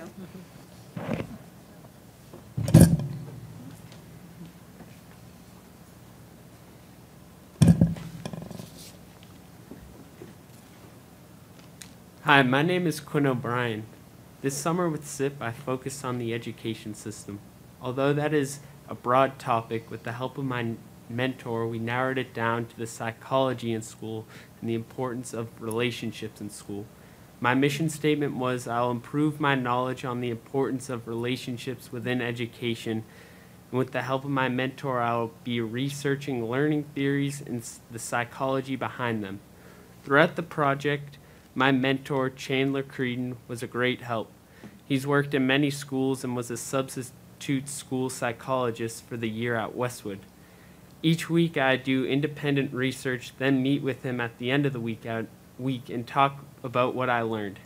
He helped me think in ways that were outside the box, which led to the root of my project, which was how might a space creature react or look at the American public school system.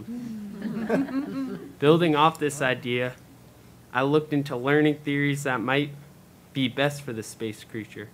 I found that both the Bandura theory and Bronfenbrenner theory might suit the space creature best.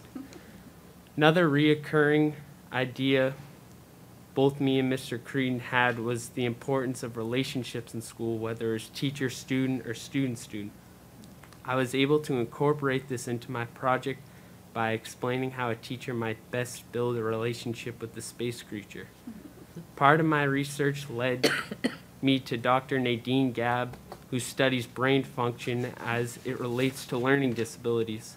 I was able to set up a time to meet with her and discuss her work and what I've learned in my own research. When I met with her, I had solid opinions about my research. I was able to ask her many questions about her work, and her answer changed the way I looked at learning styles. Her research proves that people don't learn in one way, which is a common myth within education. Lastly, with SIP, I was able to get out of my comfort zone and learn something I'm very passionate about. Thank you.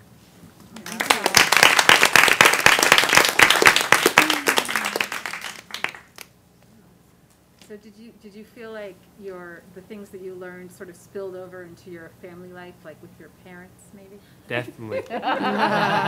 Hopefully. Are you thinking about becoming a teacher or an educator? Maybe. I haven't. It would be interesting too. Well, keep us in mind. I will. Definitely don't become a school committee member. Thanks, Quinn. Is that right? Did I skip somebody? No. Good.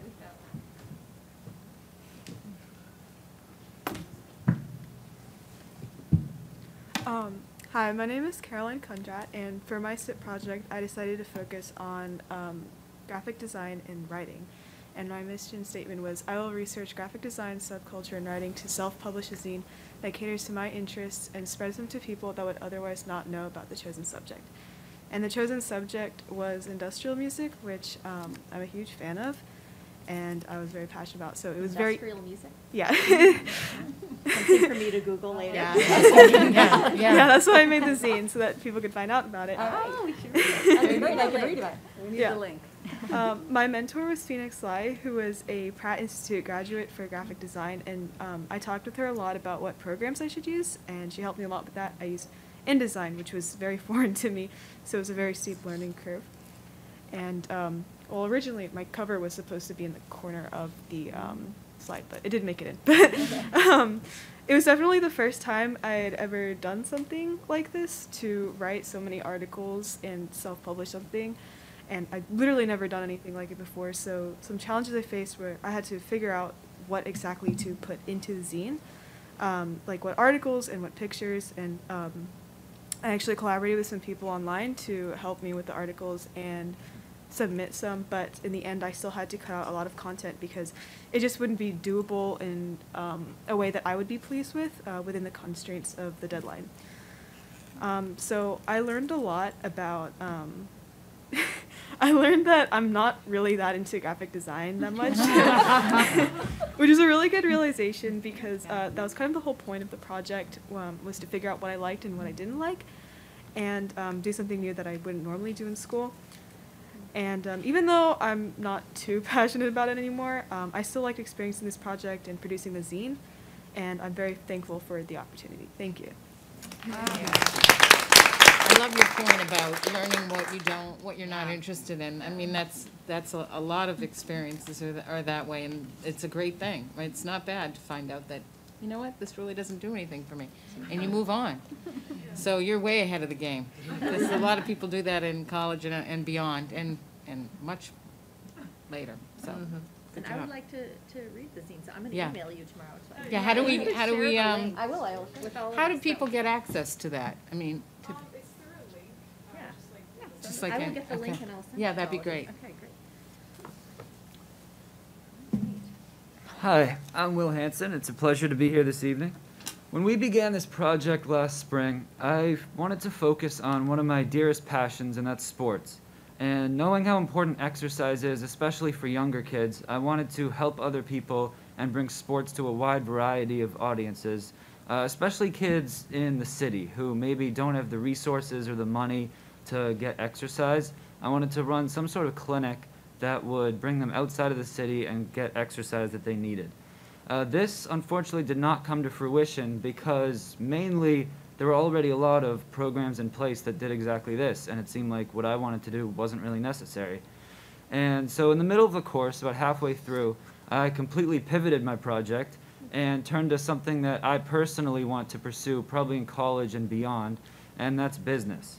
And so I quickly formed a plan that would allow me to research as much as I could, both business specifically and how to learn more in the future. And so the most key component of this was interviews. And I reached out to numerous people, and a lot of them got back, and I was able to interview people from corporate executives to salespeople. And the biggest thing I learned was that not necessarily the specifics of business, but the intangibles of the competition and how you can balance trying to be your best self while still helping other people. And so in the end, I wanted a way to bring this all back to a medium that I could present. And so I turned back to my original sports idea, and I didn't want to give up on that. So when I was researching sports business, which is a multi-billion-dollar entity, I found that most of the information was wedged deep in hour-long podcasts or deep in the bottom of expansive websites. So I brought this to the forefront of just making a simple website that contains all the basics and links for more in-depth research, so anyone can go look at it and find basic info instead of having to dig through specific podcasts and other longer websites. And so overall, the drastic shift in the middle of the project definitely challenged me, along with interviews. I interviewed some people that are way more high up than anybody I've ever talked to. But yeah, in the end, I learned not just the specifics of business, but also how to learn about it, how to conduct interviews, and how to keep advancing my knowledge in the future. So thank you. So it seems like you mentioned you talked to like really high up people, and everybody had made some really cool connections, it seems like, and maybe even nationally. So how did you guys do that? Was it like personal networking, or were you just cold calling people? How were you able to connect with all of these professionals and mentors? I know for a lot of other people, they just reached out blindly to people that they found online. I personally had some family connections that I reached out to that I don't know if I'd ever talked to some of them. But yeah, that was really interesting to talk to a lot of those people. But yeah, I know a lot of people did just reach out blindly. Neat. Awesome. And is your website up and running? Yeah, it is. We can link it. So we'd love that link too. Mm-hmm. We need lots of links. Great.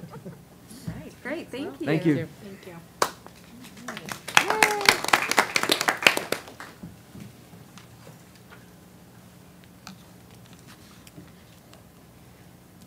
Hi, my name is Eliana Hutchins, and I've always been interested in medicine. but my interest peaked throughout the last year as I explored more fields in research. For my project, I spent the summer interning in the outpatient oncology ward at Massachusetts General Hospital. My mission statement that I presented at the beginning of my project was, I will work with my mentor to obtain first-hand experience interacting with cancer patients in a hospital while using my observations and research to create a website centered around a new type of cancer treatment, CAR T-cell therapy. My main mentor was Meredith Saylor, who's a nurse practitioner, also my cousin, at Mass General. However, I was able to shadow multiple other healthcare professionals as well, such as a doctor, registered nurse, nurse practitioner, and physician's assistant. I spent at least a day with each role observing patient-doctor interactions and procedures, including a lumbar puncture and a bone marrow biopsy, which are both pictured up there if you don't think it's too gross. I gathered my observations as well as the research I did outside of the hospital on cancer therapies and compiled a website on the new theory as my final project. Almost all the patients I interacted with had received this treatment, and asking them about it helped me gain an important and personal perspective for my website. I am glad that my experience at the hospital wasn't filtered. I was able to watch the best moments when a patient is told they are cancer-free, and the worst moments when someone is told that therapy did not work and there's no cure. I am grateful to have had this experience to explore the medical field. It definitely furthered my interest, and I hope to continue it as a career. Thank you.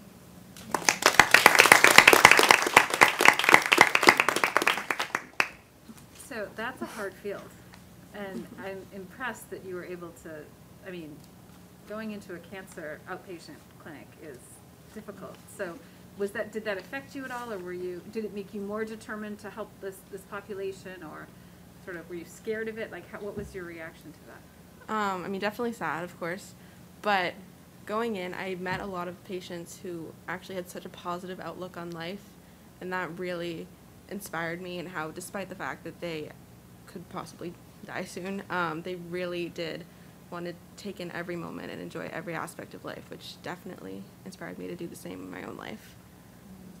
Wow, that's great. Great job, thank you. Thank you.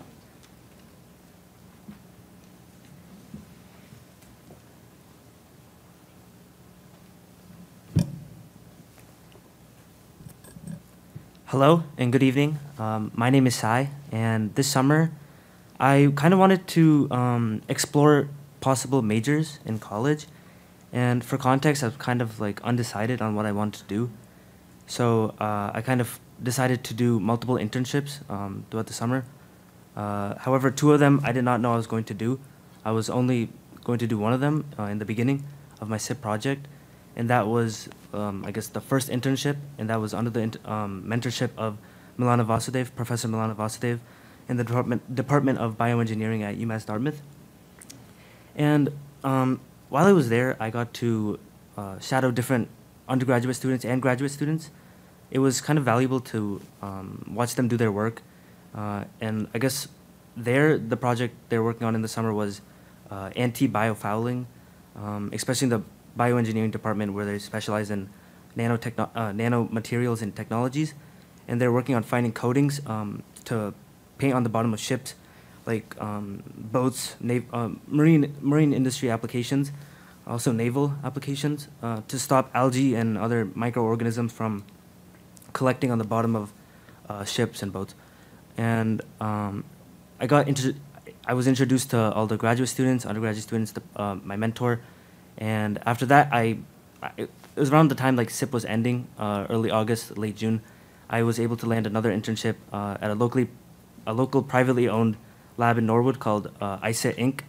They're working on antimicrobial coatings, and it was more hands-on experience, and I think that was more beneficial for me. I was paired with a lab assistant. However, she really allowed me to work independently, and I gained a lot of like experience, and then I was able to do a literature search on 3D printing and gelatin, and like it was like hydrogen printing. I have a link for that as well, and I believe that with that internship, it really just like made me consider chemistry. I narrowed down to chemistry and bioengineering as possible career or majors. And my last internship is kind of more confidential, as it was a clinical trial also a privately owned lab in Norwood. It's called Ogenex. Due to HIPAA guidelines and bounds, I'm not able to share the specifics, but I will say that one of the key skills I've learned was in networking.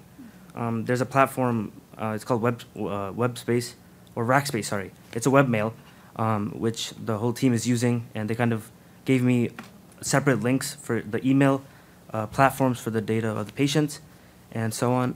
And it was just it was a good experience. Unfortunately, I can't share it, but it was very valuable.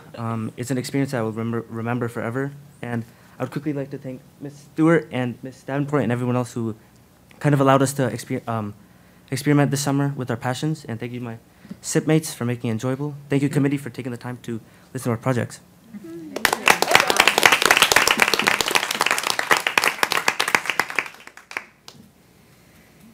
All right.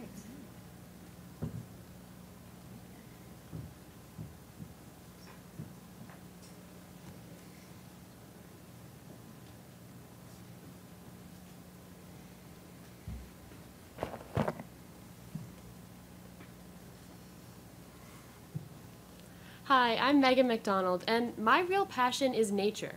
So I decided to focus my SIP project on invasive species. As you can see from my mission statement, I really broke down my project into two parts, really. And one part was a public campaign, because invasive species is not a problem that people think about that often. So as a part of this, I worked to make an Instagram page to give people a sort of pocket guide they can take around with them that will have information on how to identify some invasive species, as well as what to do when you see one and the impacts that they can have. I also worked on making a series of most unwanted posters to kind of show around the town that showcase a series of invasive species that people might be able to find in their own backyard. And so the other aspect of my project was really working on doing in-the-field, hands-on research. And that is where the help of my wonderful mentor, Miss Carol Frost, comes in. And she is a conservation biologist with the state. And she was fantastic. We were able to meet up once a week where she was able to teach me really critical knowledge about invasive species and how to identify them and the most effective removal techniques. And I was really able to learn a lot from her. And also with her, I was able to tag along with her on several days with her job, where I got to work on a rare plant survey as well as several invasive species removal projects, which was really wonderful to kind of experience the day in a life of a biologist and a botanist and stuff. And so it was really great to kind of get that hands-on research. And I was able to kind of combine those two aspects, the final part of my project, with a community walk at Hale, where I was able to lead members of the community around and show them real examples of invasive species, as well as show them in our own community the impact that they can have. So thank you very much. So, wait, I need to know what these invasive species are. Like, give us an example. Well, probably the most problematic one at Hale would be glossy buckthorn, which once you learn to see glossy buckthorn, I swear I see it everywhere. And some of these invasive species can be really bad. Like, mile a minute can grow up to 6 inches a day. So that can really easily just overwhelm your whole yard, your whole garden, a whole forest like Hale, which is why it's really important. Glossy what? Glossy buckthorn. Can you Google that and send us a picture? Right. I'm not to write that down. I mean, if you go at Invasive Species Westwood on Instagram, there's a whole guide to it. Doing that right now. That's awesome. Wow. Okay. Thank you. Good job. Consulting to gardeners locally. Right. Exactly. Cottage industry. I know. Great, thank you.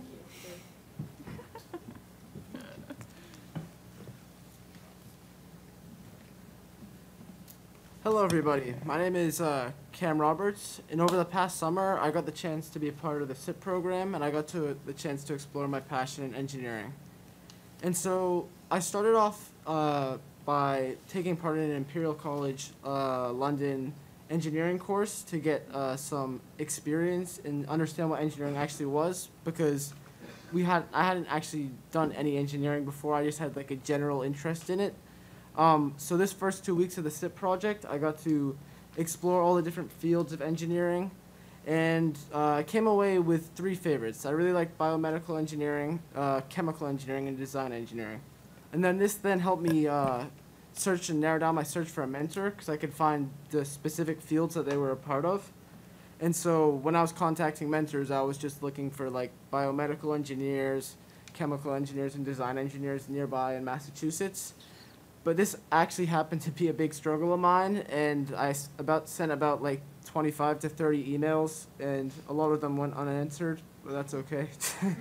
And so while I was waiting for a yes, I got to collaborate with a fellow SIP member, Cy, and go with him to UMass Dartmouth to explore some chemical engineering and chemical synthesis of a chemical compound that sea sponges excrete to keep biofilm off the bottom of boats. And I would say this experience was very useful, as it taught me about a lot of lab procedures and a lot of ways to separate chemicals from one another.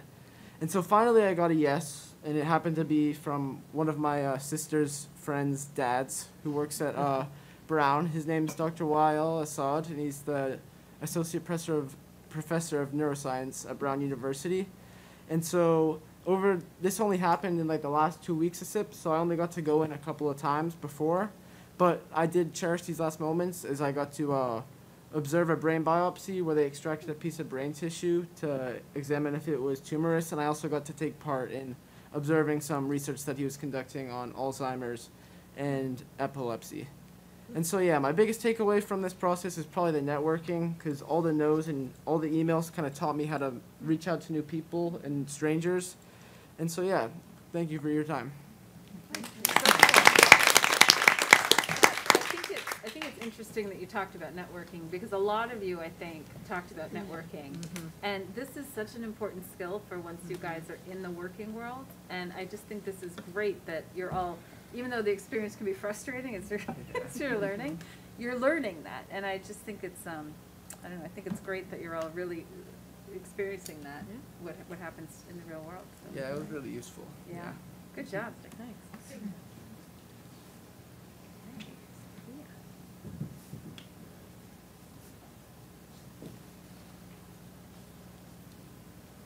Hello, I am Sophia Zhao, and my passion is music.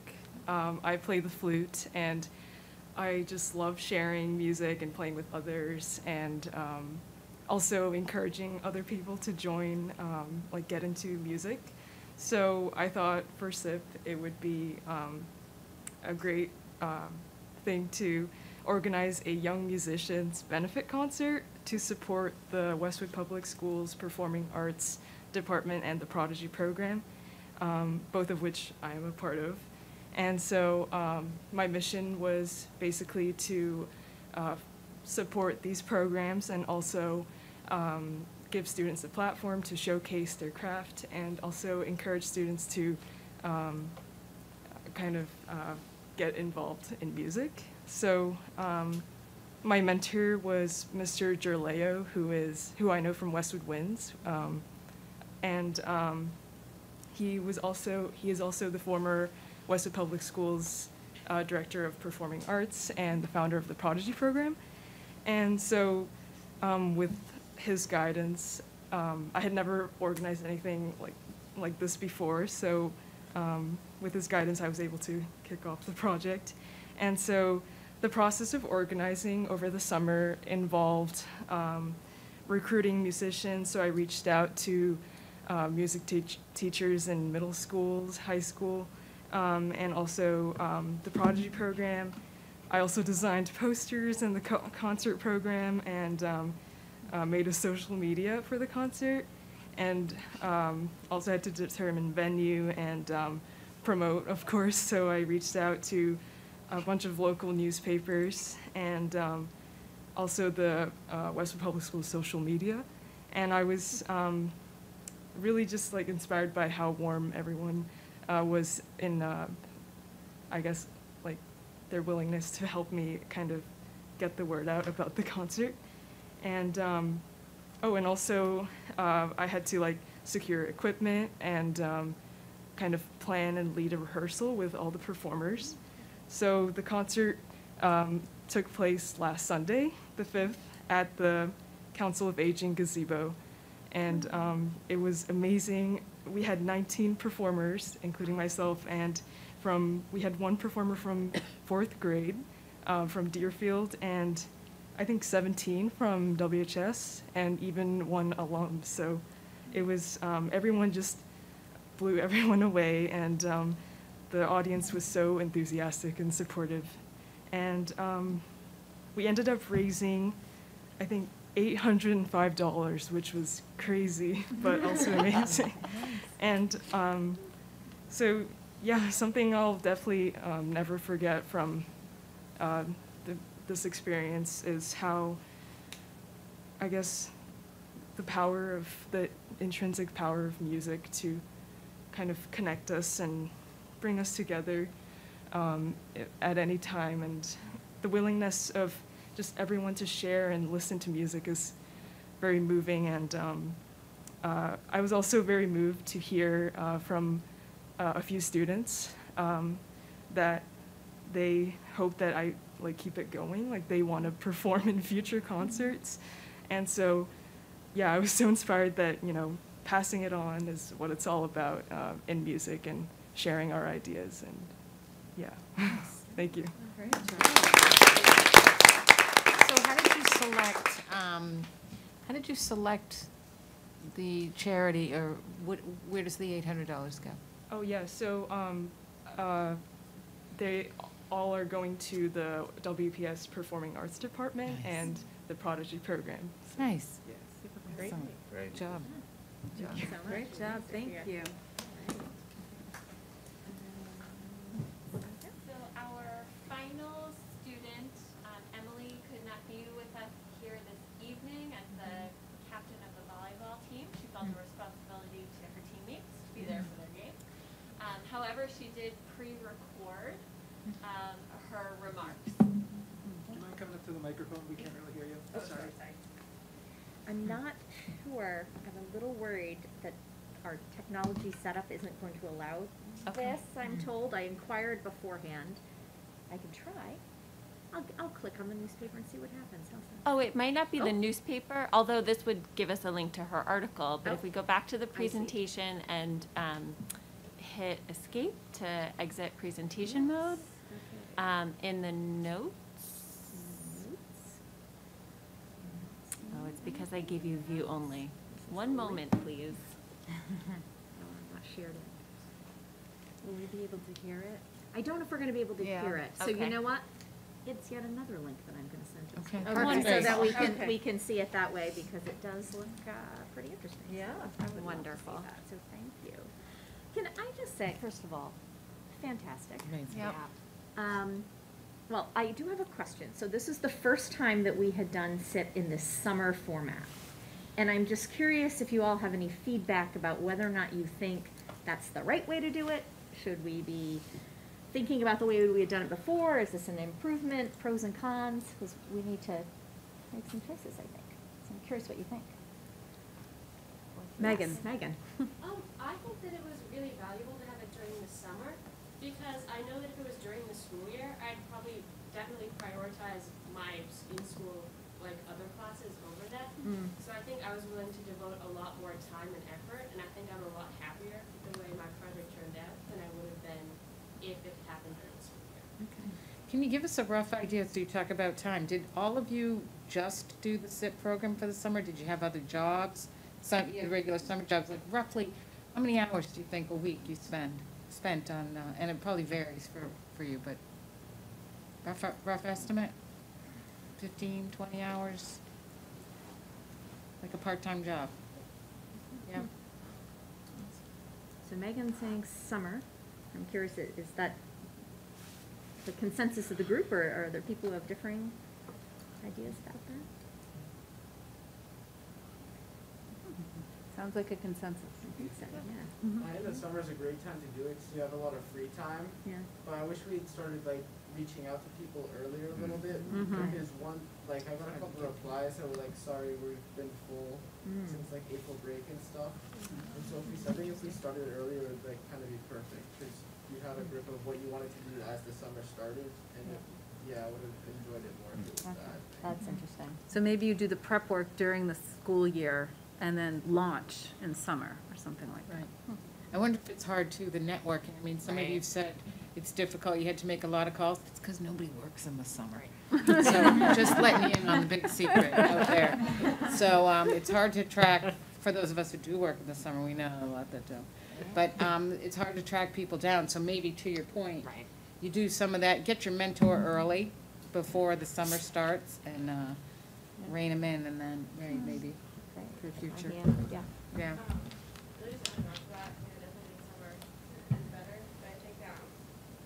Like networking and everything, having a mentor in the second semester typically would be great because, you know, first semester of college applications and everything is ridiculous. So I think that'd be great, and doing it over the summer definitely allows more time to focus solely on this. Great. When I first came on the school committee, I attended the end of the year presentations, and families were brought in, and each student did like a half an hour, and I couldn't believe it. I just, you know, what an opportunity it is for those of you that are innovators to try this, you know, and have some support and structure for you. I just want to point out to those of you that might be interested is, I think we're going to do another year here of the Dale Carnegie course, which if you're graduating from college, you're going to a major corporation, they put you through this. It's 24 hours of learning how to network, how to interview, how to do things like that. And Warren Buffett, who had an HBO series on him, started from nothing, the richest man in America, said he doesn't have his college degree on his wall. He has not his Columbia MBA, but he has his Dale Carnegie course. So the only high school that I'm aware of in the United States that has ever offered this in the high school is Westwood High. And they take about 25 kids, and we're hoping to do it again this year. But it's an opportunity, before you go to college, to learn about, it started out How to Win Friends and Influence People, a book, but it's a terrific opportunity because I think you're all budding entrepreneurs. You know, each one of you can take this experience and take advantage of college education and use it.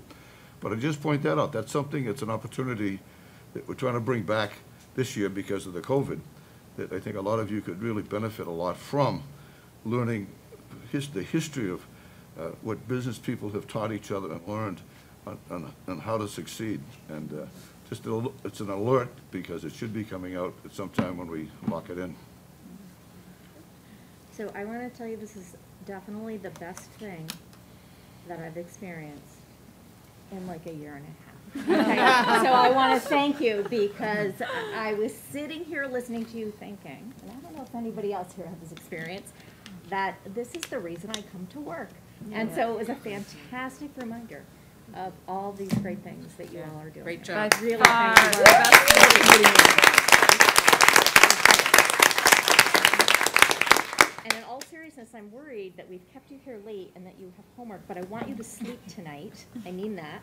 So please make sure that at some time when you need to go to bed, if you haven't finished your work, send me an email if I need to email some teachers. Okay? All right. You're getting a free pass, you should take it. All right, and thank you, Catherine. We Yes. really appreciate it. Thank you so on much. this. Thank you so much. All right. All right. Excellent. And now you can leave. I know, you do not have to stay. You suffered enough. Thank you. Thank you. Thank you. Good job. Good job. It's unbelievable, yeah. That's a great job. Yeah. Great job. And that's what it's all about. I know. It's amazing. You're right, the best thing in the yeah. past year and a half that we've heard. The musical was great too. Yeah. That was Yeah. fantastic. There's a lot of good things. Yeah. Okay. Can I ask a point of order? So it's kind of getting late. What's the, I know we have a lot, I left the pre-reads. Are there input you need on the following items, or, yeah? No, so actually, we feel confident that we could table the ESY Yeah, okay. thing. Yep. And the first read of the concussion policy, I mean, it's a periodic review. I don't think that's Okay. urgent, so we could certainly. No, I mean, I saw, yeah, I didn't know if there was anything. It looked like it was housekeeping and some stuff. It looks like, yeah. Yeah, so do you want me to move to that, to the? Yeah, why don't we? Okay, so the concussion policy, yeah, I mean, basically our athletic trainer, Paul Lilla, has provided you a revision. So we do look at this Yeah. every 2 years. And he gave you the markup so you Mhm. can see what's changed. And it really is sort of just a different program that we're using to do some of the the testing work. And, Yeah. and I did want to comment, you know, a member of the public commented, and she had also sent me an email, and I do just want to underscore that I think that we take very seriously the concussion protocols, and it doesn't just pertain to students who are in athletics. So students who experience a concussion, certainly they would get academic accommodations and, you know, and all of Yeah. those supports. Yep. Okay. We've tabled the ESY, right? Yep. So, status of DESI mask mandate and the district face covering policy? Yeah. Not sure there's too much to talk about. Well, there really isn't. I mean, so you all have read what came out right after DESI put the mandate in place, and we are anticipating that we will be hearing something from DESI, I hope soon, but I have to be honest, I suspect it probably will be like the last week of September. You know, so I don't know. The mandate is in place. The language says until at least October 1. And so I think we're really kind of waiting to find out what happens, and they have indicated that they will be providing some metrics for us to look at, so. And under the current guidance, if it's by building, Mhm. naturally Thurston, the middle school could never get there until sixth graders could be vaccinated. Basically almost So- impossible. Almost impossible. I did the math, not, Okay. and I mean, it would be a squeaker. Yeah. I have to say boosted by the very high staff Yeah. vaccination rates, right, if we count Yeah. them in the population of the school. Yes, because sixth graders aren't eligible. I mean, it would have to be pretty much every Yeah, seventh and eighth grader to get to that standard. But you saw you know, 12 to Yeah, well, 15 and is. as they get older. I mean, Yeah. that's- Yeah, that's true. as they move through the Yeah, school year. that's true. They get older. Yeah. Yeah. So we'll wait, so it's a wait and see what DESI says, and we can go from there. Yep. Okay.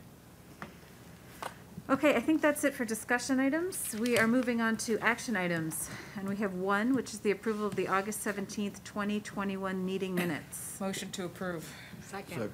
Any discussion on the minutes? All in favor? Aye. Any opposed? Motion is carried. That went fast. Faster without the roll. That call. went so fast. Okay, is there any new business? I just wanted to share Oh, this. yes, Charlie wanted to share something. This is more good news. This is for people to take home. I get a lot of calls from this report every year. It's the Boston Magazine hires a gentleman who rates school systems. And this is the high school rating edition. This is this month. And Westwood was ranked 14th out of all of the high schools in eastern Massachusetts within 495. We're better supposedly than some very distinguished schools like Boston Latin, Wellesley, Concord, Brookline, and Newton. The back page for you to look at later is just where we rank relative to all of these other places. And the MCAs, English, we're 11th out of the top 20. Math, we're 5th. Science and technology, 6th. And then these are the average SAT scores, the advanced placement, percent proficient. And it's just something for us to talk about sometime if anybody has an interest.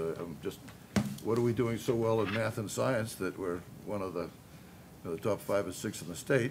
It's always so, as we look at our, our scores and all of that, we can look at it, but I get calls from people both congratulating the administration and the school system, and they're very happy to be here, and the Josepha and the previous school committees over the years have had an impact, but I just thought it'd be worth everybody looking at, and in case you start getting telephone calls yourselves.